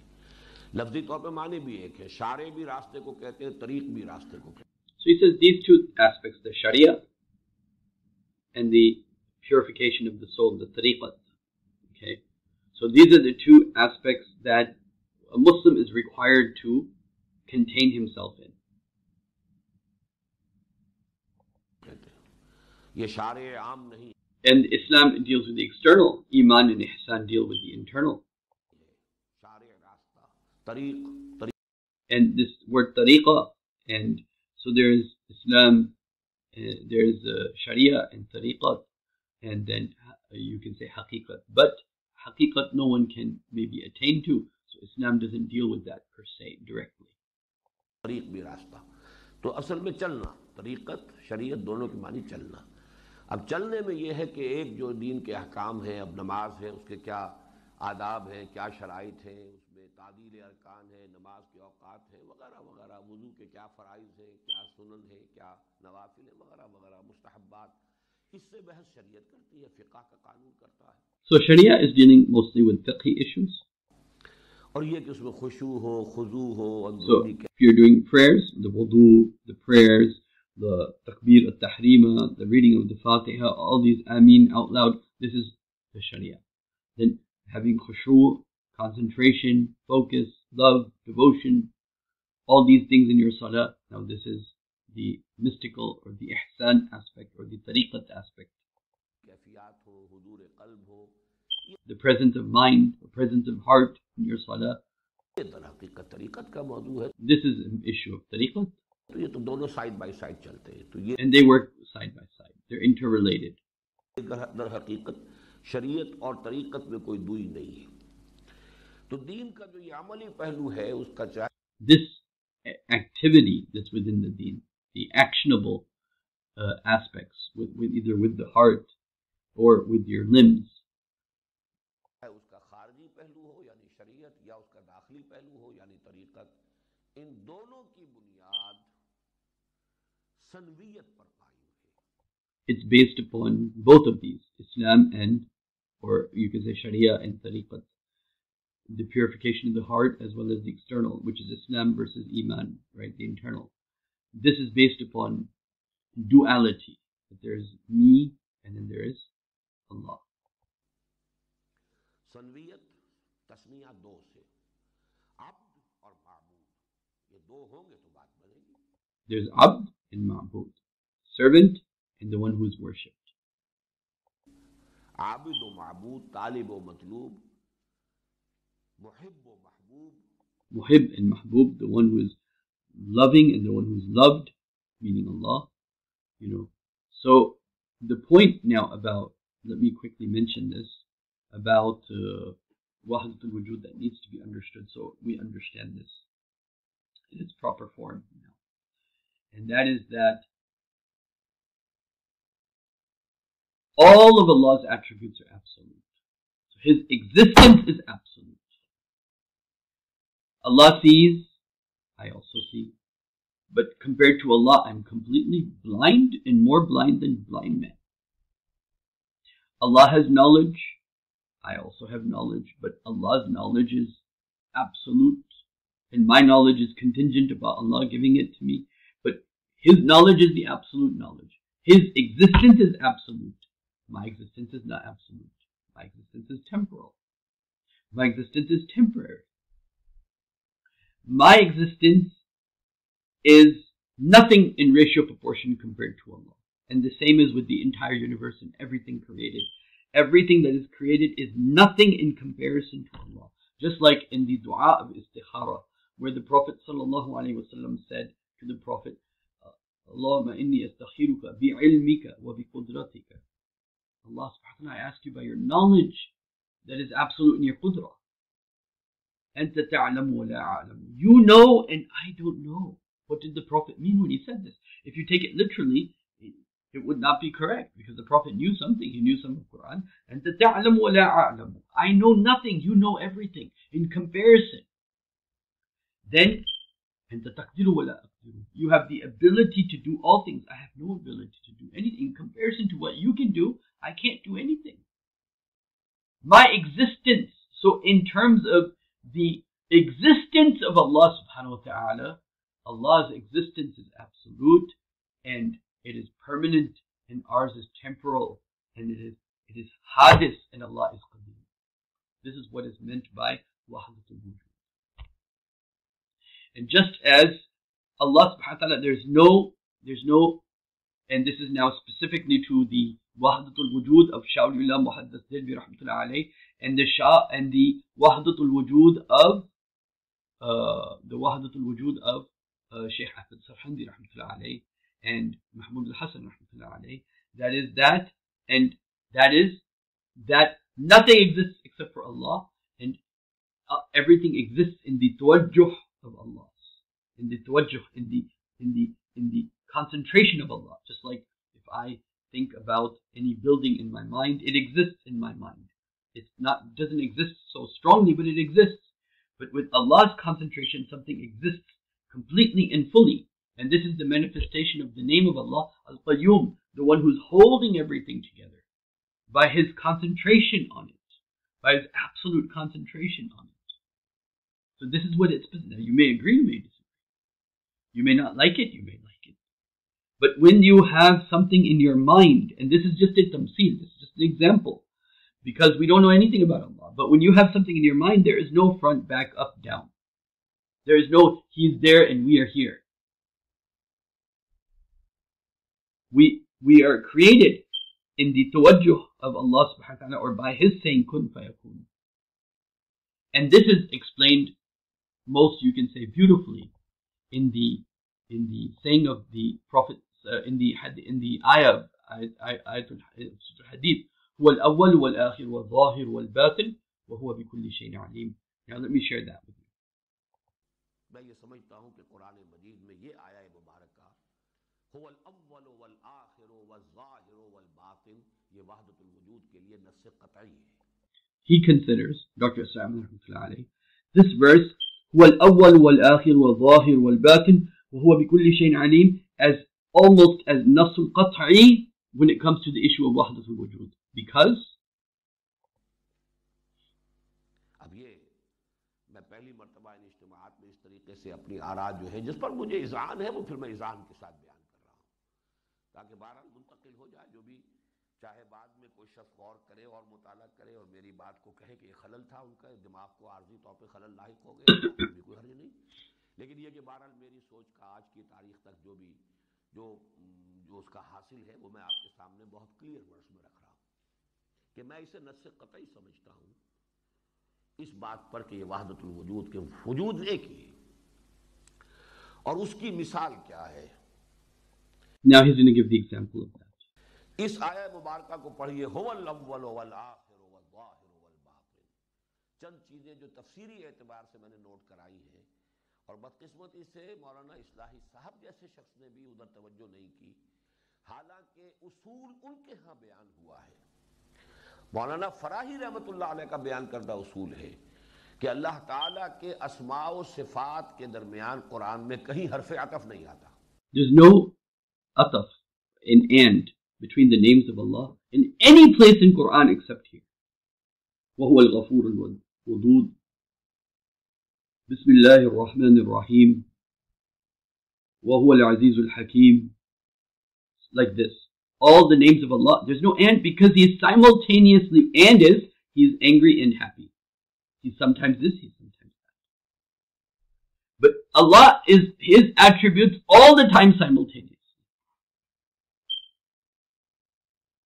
So now, keeping this in mind, except in this verse, you have waw ataf. Huwa al-awwalu wal-akhiru wal-zahiru wal-batin. The first point. वहुवल गफूरुर रहीम, वहुवल गफूर वर रहीम कहीं नहीं मिलेगा आपको. You won't find वहुवल Ghafoor were Rahim. You won't find this anywhere. समीउन बसीर, समी भी है. समीउन बसीर. You won't find समीउन व बसीरुन. बसीर भी वाव नहीं आएगा, और जिसकी सबसे बड़ी मिसाल क्या है कि 8 अस्मा आए हैं तसलसल के साथ बगैर अतफ के. In the example of Surah Al-Hadid, the last 3 verses, Al-Malik Al-Quddus Al-Salam Al-Mu'min Al-Muhaymin, 8 names of Allah without any waw ataf, no and, because He's all His attributes at the same time. Al-Malik Al-Quddus Al-Salam Al-Mu'min Al-Muhaymin Al-Aziz Al-Jabbar Al-Mutakabbir. कहीं हर्फ अतफ नहीं. No ataf, no and, no connection. आम अरबी कायदे के खिलाफ है. लेकिन क्यों नहीं? इसलिए नहीं कि अल्लाह ताला के तमाम सिफात चाहे वो हमारे नजदीक मुतजाद भी हो, उसकी हस्ती में बैक वक्त मौजूद है.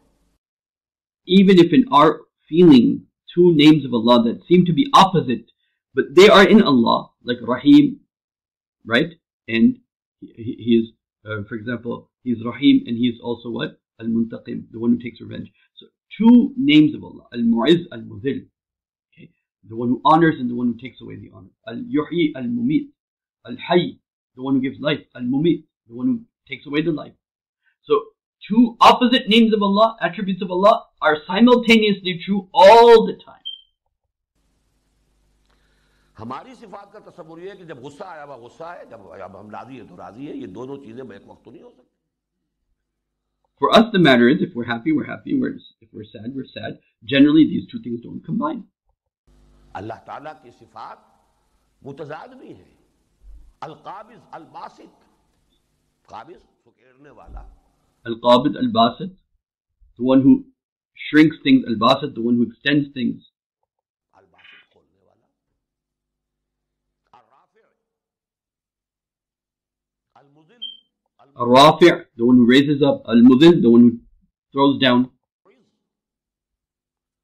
बिल्कुल मुख्तलिफ बैक वक्त मौजूद है. ये बहुत बड़ी बात है वाक़ई. And this is a very big thing, indeed, that Allah has these attributes at all the time. ज़ात बारी ताला में उसकी सिफात में भी ताद्दुद इस मानी में नहीं है. इसलिए कि तौहीद असल में जो है वो इसको भी गवारा करने को तैयार नहीं कि इन अस्मा और सिफात में भी मुगायरत हर्फ अतफ का लाजमी जो नतीजा निकल. So Tawheed doesn't even accept that there should be an waw ataf between the names of Allah. चलता है नहव में वो ये है कि मुगायरत है. अल्लाह की ज़ात के में सिफात के दर्जे में भी मुगायरत नहीं. लेकिन सवाल ये है कि जब ये इतना बड़ा फलसफा है और इतनी बड़ी बात है और उससे इतना बड़ा नतीजा निकाला गया और इतनी बड़ी मार्फत हासिल हुई, वहां इस पर बहस क्यों नहीं की कि हुवल अव्वलो वल आखिरो वल ज़ाहिरो वल बातिन. यहां वाव क्यों आ रहा? Now here, why does this waw ayah of Surah Al-Hadid say huwa al-awwalu wal-akhiru wal-zahiru wal-batin wa huwa bi kulli shay'in alim? मालूम कोई बिल्कुल यूनिक मसला है, बिल्कुल अलहदा मसला है, बिल्कुल यहाँ कोई बात और ही है. So there has to be a big reason why. In all of the Quran, there's no waw between the names of Allah, and over here there's a waw, the waw ataf and between the names of Allah. लेकिन बहस ही इसको note ही नहीं किया. उसकी वजह यह है अज़-ज़ाहिर अल-बातिन तो फिर भी बैक वक्त हो सकते हैं. Al-Zahir and Al-Batin can be at the same simultaneously. मेरा जाहिर मेरा बातिन वो कोएग्जिस्ट करेंगे. They can coexist. Zahir and Batin can coexist. नमाज का जाहिर नमाज का बातिन coexist The Salah has a Zahir and a Batin, it can coexist. करेंगे, बैक वक्त होंगे. अल-अव्वल वल आखिर तो कोएग्जिस्ट नहीं कर सकते. Al-Awwal wal-Akhir, the first and the last, cannot coexist at the same time. फसल तो होगा या फिर मोहम्मद अल्फाज अल-अव्वल अल-आखिर, पहला आखिरी, ये back Or it could mean first and then the last. वक्त कैसे हो? ये है असल में वो सबब जिसकी वजह से यह हर्फ अतफ आया. This exception of waw ataf here exception है ये कि इन 4 अस्मा अल्लाह ताला के जो अल-अव्वल अल-आखिर अल-ज़ाहिर अल-बातिन उनको हर्फ अतफ से लाया गया. दूसरी बात ये नोट कीजिए कि ये चारों अल्फाज ऐसे हैं कि जो हमेशा किसी मुज़ाफ इलैह को चाहते हैं. These 4 words always want mudaf ilay, because it has to do with first, last, and like zahir, batin, right? So they always want a mudaf ilay, which is not mentioned here. किसका अव्वल? अव्वलहू। आपने रमजान के बारे में जो रिवायत आती है, अव्वलहू मग़फ़िरतुन व औसतहू, वो क्या है? अव्वलहू रहमतुन व औसतहू मग़फ़िरतुन व आखिरुहू इत्क़ुम मिनन नार।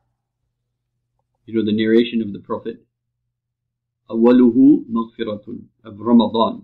The first of it is forgiveness from Allah. Second, awsatuhu maghfirah. Wa akhiruhu itqum min. So you have mudaf who here. It. Right? The first of it. So this demands a mudaf ilay. और मैंने आज देखा तमाम आयात अव्वल का लफ्ज जो है बगैर किसी मुजाफ इलैह के यही आया है सिर्फ। Only in one place in Quran there's a waw ataf in every ayah. And only in one place in Quran the word awwal comes without mudaf ilay. That's here. वरना अना अव्वलुल आबिदीन, अना अव्वलुल मुस्लिमीन, अव्वल मर्रा, हर जगह Awwal marra, for example, first time. So every first has a mudaf of what it's talking about in the whole of Quran except here. वो मुजाफ की हैसियत से आएगा, बानी नहीं उसके बनते कोई और। So there's something mahzuf that needs to be understood. किस चीज का अव्वल? किसी शय का नुक्ता आगाज हो गया। The first of what and the last of what? किसी सिलसिले की पहली पहली कड़ी होगी। किसकी है ये अल-अव्वल किसका है? Al-awwal of what? The first of what? अल-आखिर किस शय की? किसी शय के आखिर। The last of what? उसका आखिर किसी शय, कोई शय है, कोई वजूद है, कोई है, कोई हकीकत There is something that he's first of and something he's last of. What is that? है जिसका कि अव्वल व आखिर आएगा। इसी तरह ज़ाहिर और बातिन। अब उसकी मिसाल तो इसी सूरह हदीद में मौजूद है। फ़ज़ुरिबा बैनहुम बिसूरिन लहू बाबिन बातिनुहु फ़ीहि रहमा व ज़ाहिरुहु मिन क़िबलिल अज़ाब। ظاهره, this is Hadith itself, where Allah talks about the wall. Once you're in the Sirat al-Mustaqim and you're going and the wall comes down, those that are inside the wall, the batin of it, there's rahmah, wa zahiruhu, and the one that are outside it, they will have to face the punishment. वो तो एक फसील है जो कि उन दोनों के उन लोगों के माबैन हाइल कर दी जाएगी, ज़ाहिरुहु और बातिनुहु, बातिनुहु फ़ीहि रहमत व ज़ाहिरुहु मिन क़िबलिल अज़ाब। मालूम ये हुआ कि अब ये मुअय्यन कीजिए वो मुज़ाफ इलैह क्या है इनका। So now to figure out what is the mudaf, what's being possessed, what is it being talked about here? ये चाह रहे हैं, तकाजा कर रहा है, अल्फाज तकाजा कर रहा है मुज़ाफ इलैह। These words are telling you, find my mudaf ilayh. ढूंढो मुज़ाफ इलैह इसका ये सिलसिला कौनो मकान, this creation. This creation. He's the first before creation, and he's the last after creation. There is no existence except Allah. Meaning, he is there in the beginning of it and the end of it. Everything has a beginning, everything has an end. ये कायनात जिसके बारे में हम बहस कर रहे हैं, ये कदीम और ये हादिस अल्लाह। One is temporal, one is eternal. की ज़ात हादिस, अल्लाह की ज़ात कदीम और ये कायनात हादिस। इस कायनात का अव्वल भी अल्लाह है, इसका आखिर भी अल्लाह है, इसका ज़ाहिर भी अल्लाह है, इसका बातिन भी अल्लाह है। Allah is the first before this creation. Allah will be the last after this creation. Allah is the most obvious, the zahir, and the most hidden of this in this creation. He's the most apparent in this creation. He's the most hidden in this creation. He's the first before this creation. He's the last after this creation. तो वही वो है और है क्या? Then there's only him. He's the first, he's the last, and what's in between is temporal. Nothing really exists except for him. बाकी जो कुछ है सराब है, धोखा है, हर चंद कहे कि है नहीं है, हस्ती के मत फरेब में आ जाए। Every few seconds you say this is there, this is there, this is there. Every moment you're a different person. You're not there anymore. You're not the person you were before. You're not there anymore. Nothing really is there except Allah. यो असद आलम तमाम हल्क़े दामे ख्याल है। अव्वलुहु अल्लाह, आखिरुहु अल्लाह, बातिनुहुु अल्लाह, ज़ाहिरुहु अल्लाह। आखिर कोई बात थी ना। गालिबन ये तो हज़रत जुनैद का कौल है। लैसा फी जुब्बती इल्लल्लाह। Junaid rahmatullah alayhi, says, لَيْسَ فِي جُنْبَتِي إِلَّا اللَّهِ. There's nothing by my side except Allah. In reality. अल्लाह ही अल्लाह है ही अल्लाह। मैं तो एक नक्श हूं, नक्श बराब। माहियत वजूद के एतबार से तो अल्लाह ही अल्लाह है, हम कहां हैं? इसकी मिसाल वो है जो बेहतरीन दी है मौलाना मनाजिर हसन गिलानी रहमतुल्लाह अलैह। So Munazir Ahsan Gilani rahmatullah alayhi, he gives the example of this now. अब इसको भी तफसील से समझिए। उन्होंने बाकी जो और शक्लें हैं कि एक क्रिएशन का एक ये तस्वुर है कि जैसे बढ़ई ने कुर्सी बना दी, लकड़ी पहले चाहिए थी, तो एक क्रिएटर और एक मादा तख्लीक होना चाहिए। अल्लाह ने मिट्टी से इंसान बना दिया, मिट्टी पहले है ना, उस वक्त भी मौजूद थी इंसान की तख्लीक के वक्त, इसीलिए हम। So he gives the example of, like, there's a carpenter, he has wood, from the wood he makes a chair. In the same way, there's takhliq of insan from mud. Mud was already there, so there's takhliq. इब्दा और खल्क में फर्क किया है। Ibda is the origination of creation. The raw material, the making of the raw material is ibda. Takhliq, khalq, happens once the raw material is there, and then you make something from that's already there. खल्क है किसी शय से और शय बना देना, और इब्दा वो है कि जो बगैर किसी शय के अल्लाह ने जो चीज पैदा। Ibda is neo ex nihilo. It didn't exist and you brought it into existence. And takhliq, khalq, creation is something is already there, mud, and then from mud you made a human being. तो मुख्तलिफ इसी तरीके से बर्फ का पानी बन जाना। लेकिन तीसरी चीज जो है कि जो दर हकीकत रब्त हादिस बिल कदीम के लिए बेहतरीन तमसील है, वो ये है जिसे आप कहते हैं एक ज़हनी तख्लीक। It is the creation of the mind. That's the third. So that is what most of the mujaddideen of the Indian subcontinent, they believed in. आपने अगर मीनार देखा है, मीनारे Pakistan, If you look at a minaret, right? If you look at a minaret, your mind creates the picture of the minaret. तो अपने ज़हन में उसका तसव्वुर कीजिए। आपके ज़हन में मीनार की तख्लीक हुई है, ये एक ज़हन। So now your mind has created a minaret. तख्लीक है, आपके ज़हन में मीनार है, लेकिन आप ही इसके ऊपर भी हैं, नीचे भी हैं। Now when you created this minaret, you are on top of it, you are on the side of it, you are around it, you're everywhere, but again, दाएं भी है, बाएं भी है, अव्वल भी है, आखिर भी है, जाहिर भी है, बातिन भी है, अंदर भी है, भीतर भी है, बाहर भी है। उसका कोई अपना वजूद नहीं है, और उस it has no real existence except by your concentration on it. का वजूद आपकी तवज्जो पर मुनहसिर है। अगर कंसंट्रेशन आपकी कायम रही, वो रहेगा। जैसे ही कंसंट्रेशन खत्म हुई, उसका वजूद ही कोई नहीं। As soon as your concentration goes away, its existence goes away. इसी से करीब तरीन लफ्ज़ है अल्लाह ताला के लिए अल-क़य्यूम। So I mentioned this, Al-Qayyum, the name of Allah is near this concept. ये उसकी तवज्जो और इनायत है जिस कायनात को थामे हुए है, खड़ा किया हुआ है। अल-हय्युल क़य्यूम, खुद अल-हय्य है, उसका अपना वजूद है। वाजिबुल वजूद फलसफे में कही है, उसकी हयात मुस्तआर नहीं है, उसका वजूद जाती है किसी और की। He is not existing because of any contingent reasons. He exists because of himself, through himself. Our existence is completely 100% dependent upon him.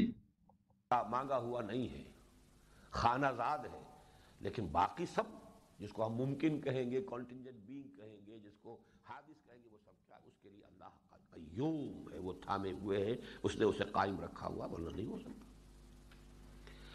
ये है तमसील इस आयत के लिए बेहतरीन कि ये कायनात जो है दर हकीकत मिसाल के तौर पर बस सिर्फ ये कि अब इसमें हमारा ख्याल वो बस है और नहीं भी है, लेकिन अल्लाह Our thinking makes something be but also not be, but in reality, when Allah wants something to be, it is. का ख्याल इतना पक्का है कि वो है, उसने ये ठोस कायनात की शक्ल इख्तियार की है।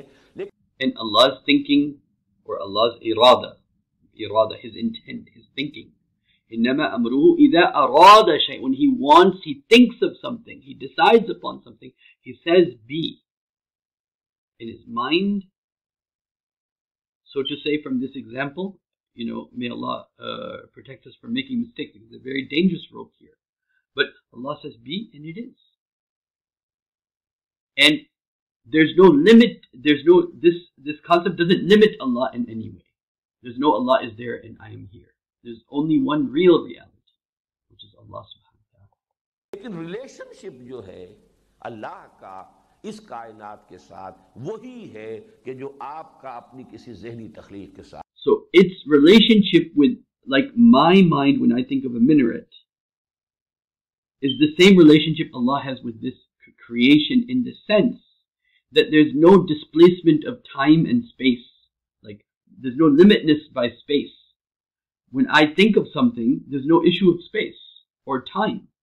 As long as I'm concentrating on a certain picture, let's say a minaret, it exists and has nothing to do with me being limited in terms of it, in terms of space and time. There's no like, I'm here, you're there. There's no many existences. There's only one existence.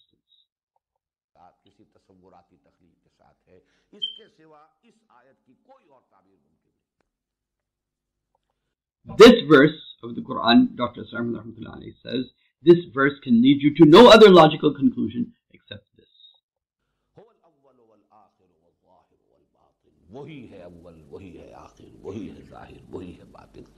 अब देखिए यहाँ एक contrast.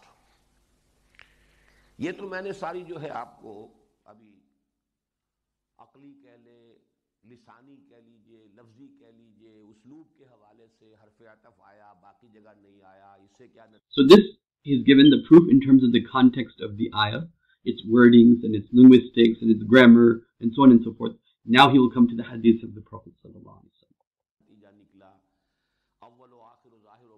ये सब के सब एक मुज़ाफ इलैह को चाहते हैं, ये उसका तकाजा है, ये सामने आ गया, मुज़ाफ इलैह तलाश कीजिए. फिर ये कि इसके लिए तमसील मैंने दे दी, वो भी अकली बात है. अब देखिए हदीस की तरफ आइए. इस आयत से मुताल्लिक़ दो हदीसें हैं. Two ahadith in regards to this issue, this verse of the Quran. एक हदीस को मौलाना मौदूदी भी कोट कर रहे हैं तफहीम इस्लाम. In one hadith is even quoted by Maulana Maududi, and Maulana Islahi is also quoting it, but the other one, for some reason, they didn't quote it. हिसाब भी कर रहे हैं.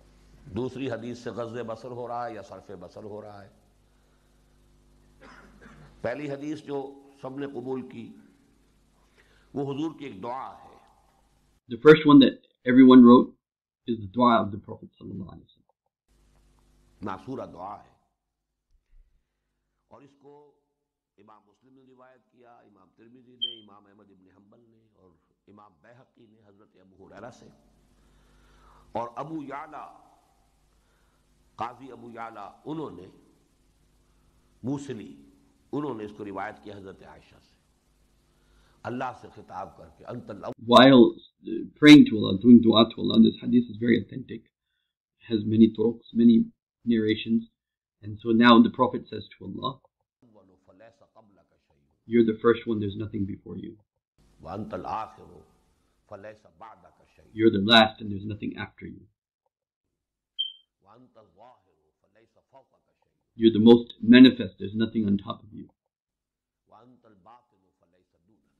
And you're the most hidden and there's nothing other than you.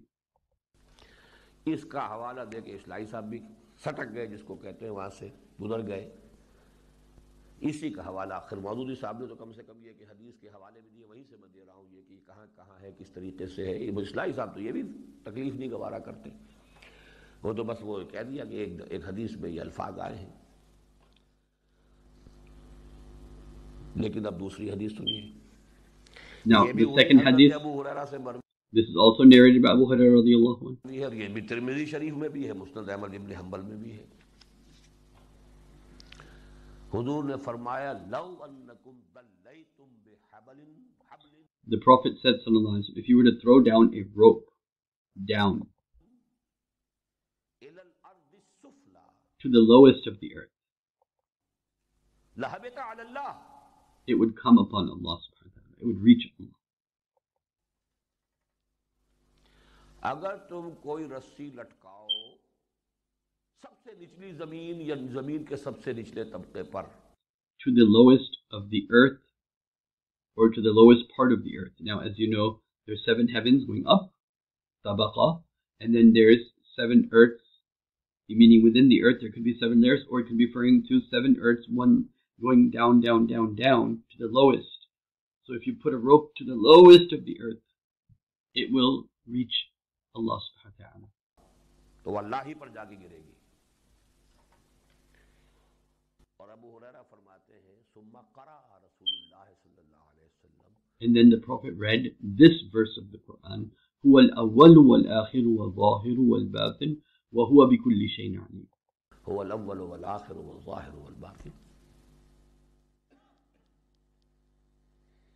लौ अन्नकुम दल्लैतुम बिहब्लिन, अगर तुम लटकाओ एक रस्सी इलल अर्ज़ सुफला। अब जो कि आया है ना सूरह तलाक में भी, वमिनल अर्ज़ मिस्लहुन्ना, जैसे 7 आसमान हैं, ज़मीनें भी 7 हैं, like the 7 heavens and the 7 earths. अब उसकी क्या हकीकत है अभी तो हमें नहीं मालूम, लेकिन एक ख्याल ये है कि ज़मीन के 7 तबक़ात होंगे, अंदर हो सकता है तबक़ात हो 7, या ये कि 7 ज़मीन है। लेकिन तसव्वुर यही है कि सबसे नीचे उनमें रिश्ता जो है वो ऊपर नीचे का है, जैसे 7 समावातिन तिबाका है, वो एक दूसरे के ऊपर है 7 जो आसमान है। इसी तरीके से ये भी कोई एक नीचे फिर नीचे फिर नीचे फिर नीचे 7वीं। अब सबसे अर्ज़ सुफला के ऊपर भी अगर वो रस्सी जाएगी तो जाके कहाँ टिकेगी? अल्लाह पर टिकेगी। Where will the rope come down to? Allah subhanahu wa ta'ala. ये है वहदतुल वजूद। This is wahdatul wujud, what this hadith is saying. अब इस हदीस से सरफे नज़र या ग़ज़े बसर, अब यहाँ देखिए कि मेरा मौक़िफ़ क्या है। अवामुन नास के लिए हुजूर ने तस्हील कर दी उस हदीस के ज़रिए से। The Prophet made it easy with that dua. That's for the common people. कौन इस चक्करों में पड़ेगा? किस में? अंतल अव्वलो, एक दुआ की शक्ल में। लेकिन ये कि किसी ये खवास का मामला होगा जिनके सामने ये बात बयान हुई होगी, उसमें यह है कि अल्लाह की ज़ात, उसके वजूद, और वजूद कैसा, फौक में भी वही है, तहत में भी वही है, 7वें आसमान के ऊपर अर्श पर भी वही है, और 7वीं जिन सबसे निचली ज़मीन है वहाँ भी अल्लाह ही अल्लाह ही। So arsh is on, Allah is on the arsh, and Allah is on the bottom of the 7 earths, or the sufla. So it's Allah, it's only Allah exists. अल्लाह है, हुवल अव्वल वल आखिर। और फिर आयत पढ़ी सुम्मा क़रा रसूलुल्लाह सल्लल्लाहु अलैहि वसल्लम, And then the Prophet read this verse, هو الأول والآخر والظاهر والباطن وهو بكل شيء عليم.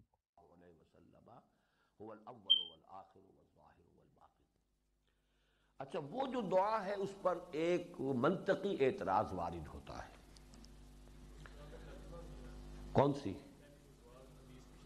इतनी मुश्किल हो गया है मसला। अंतल अव्वलो फलैसा क़ब्लका शैउन, ऐ अल्लाह तू ही वो अल अव्वल है जिससे पहले कुछ नहीं, कोई शय नहीं। So he's explaining the dua, the first one that makes it easier.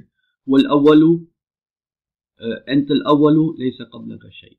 Allah, you're the first, before you there's nothing. वअंतल आखिरु फलैसा बअदका शैउन, और अल्लाह तू ही वो अल आखिर है कि जिसके बाद कोई शय नहीं। And you're the al-akhir, after which there's nothing. वअंतल ज़ाहिरु फलैसा फ़ौक़का शैउन। अब यहाँ पर हुजूर ने ज़ाहिर को उस मानी में लिया, गालिब, तू वो गालिब हस्ती है कि जिसके ऊपर कोई नहीं। Fawqa meaning dominant. Okay, ghalib. There's not, you're the most dominant. There's nothing on top of you, meaning you're at the peak of power, so to say. Nothing on top of you in terms of rank. वअंतल बातिनु फलैसा दूनका शैउन, तू ही इतना बातिन है कि तुझसे फिर परे कोई शय नहीं। मतलब You are so hidden that there's nothing without you. कि तुझसे कमतर, तुझसे खफीतर कोई शय नहीं। ये दुआ है। There's nothing more subtle than you. गोया कि इस हदीस के हवाले से आप बस अल्लाह का शुक्र है, इनसे इंसान चल जाएगा, गुजर जाएगा। लेकिन ये जो इमाम राजी खड़े हो गए हैं, इलम मन हाज़ल मकाम मकामुन गामिज़ुन मुहीबुन अमीक़ुन, ये है मसला। अब ये हदीस जो है, मैं कहता हूँ हैरत है, ये हदीस मौजूद हो, या तो ये क्या इल्म नहीं है, पढ़ी नहीं है, यही मानना पड़ेगा। वरना मेरे नज़दीक तो मैं इसके लिए लफ्ज़ बददियानती से कम जो है इस्तेमाल नहीं कर सकता, अगर मालूम होने के बावजूद इसे कोट नहीं करना। एक शख्स दयानत का तकाजा तो ये आप रद्द कर दें, आप कहें कि ये हदीस जो है दरायतन गलत है, हमारे लिए He's talking about people that have overlooked this hadith, that what that the hadith exists, so you have to deal with it, and then you can say I don't agree with it or whatever it is, but it's there, and it has to be dealt with, and it fits in with the Quran, and it fits in with the concept of there's only one true, real existence, which is Allah subhanahu wa ta'ala. काबिल कबूल नहीं, या उसकी सनद में कोई बता दीजिए नक्स और ऐब बता दीजिए कि हम इसलिए काबिल कबूल हमारे लिए नहीं कि इसकी सनद में जो भी कुछ करें, लेकिन कारीन के साथ दयानत का मामला ये नहीं है। अगर हाँ इल्म में नहीं है तो बात और वो तो फिर कौन सी लौ अन्नकुम दल्लैतुम बिहब्लिन। People are just asking about the narration. इलल अर्द सुफला ला हबता अल्लाह, हुबूत गिरना, इहबितू Minha इहबितू मिस्रन। So I think this is enough to explain to you that when somebody comes on a podcast and gives wind to sectarianism and then doesn't realize this intellectual heritage is well thought out, it is very active, it has so many different levels, and so I hope you were able to benefit historically, you were able to benefit in terms of your idea about the cognition and the power of Allah, His absolute reality, Allah's absolute reality. I hope this gets internalized in me and all of you, inshallah. And I hope this was beneficial, inshallah. Jazakumullah khairan. Assalamu alaikum wa rahmatullahi.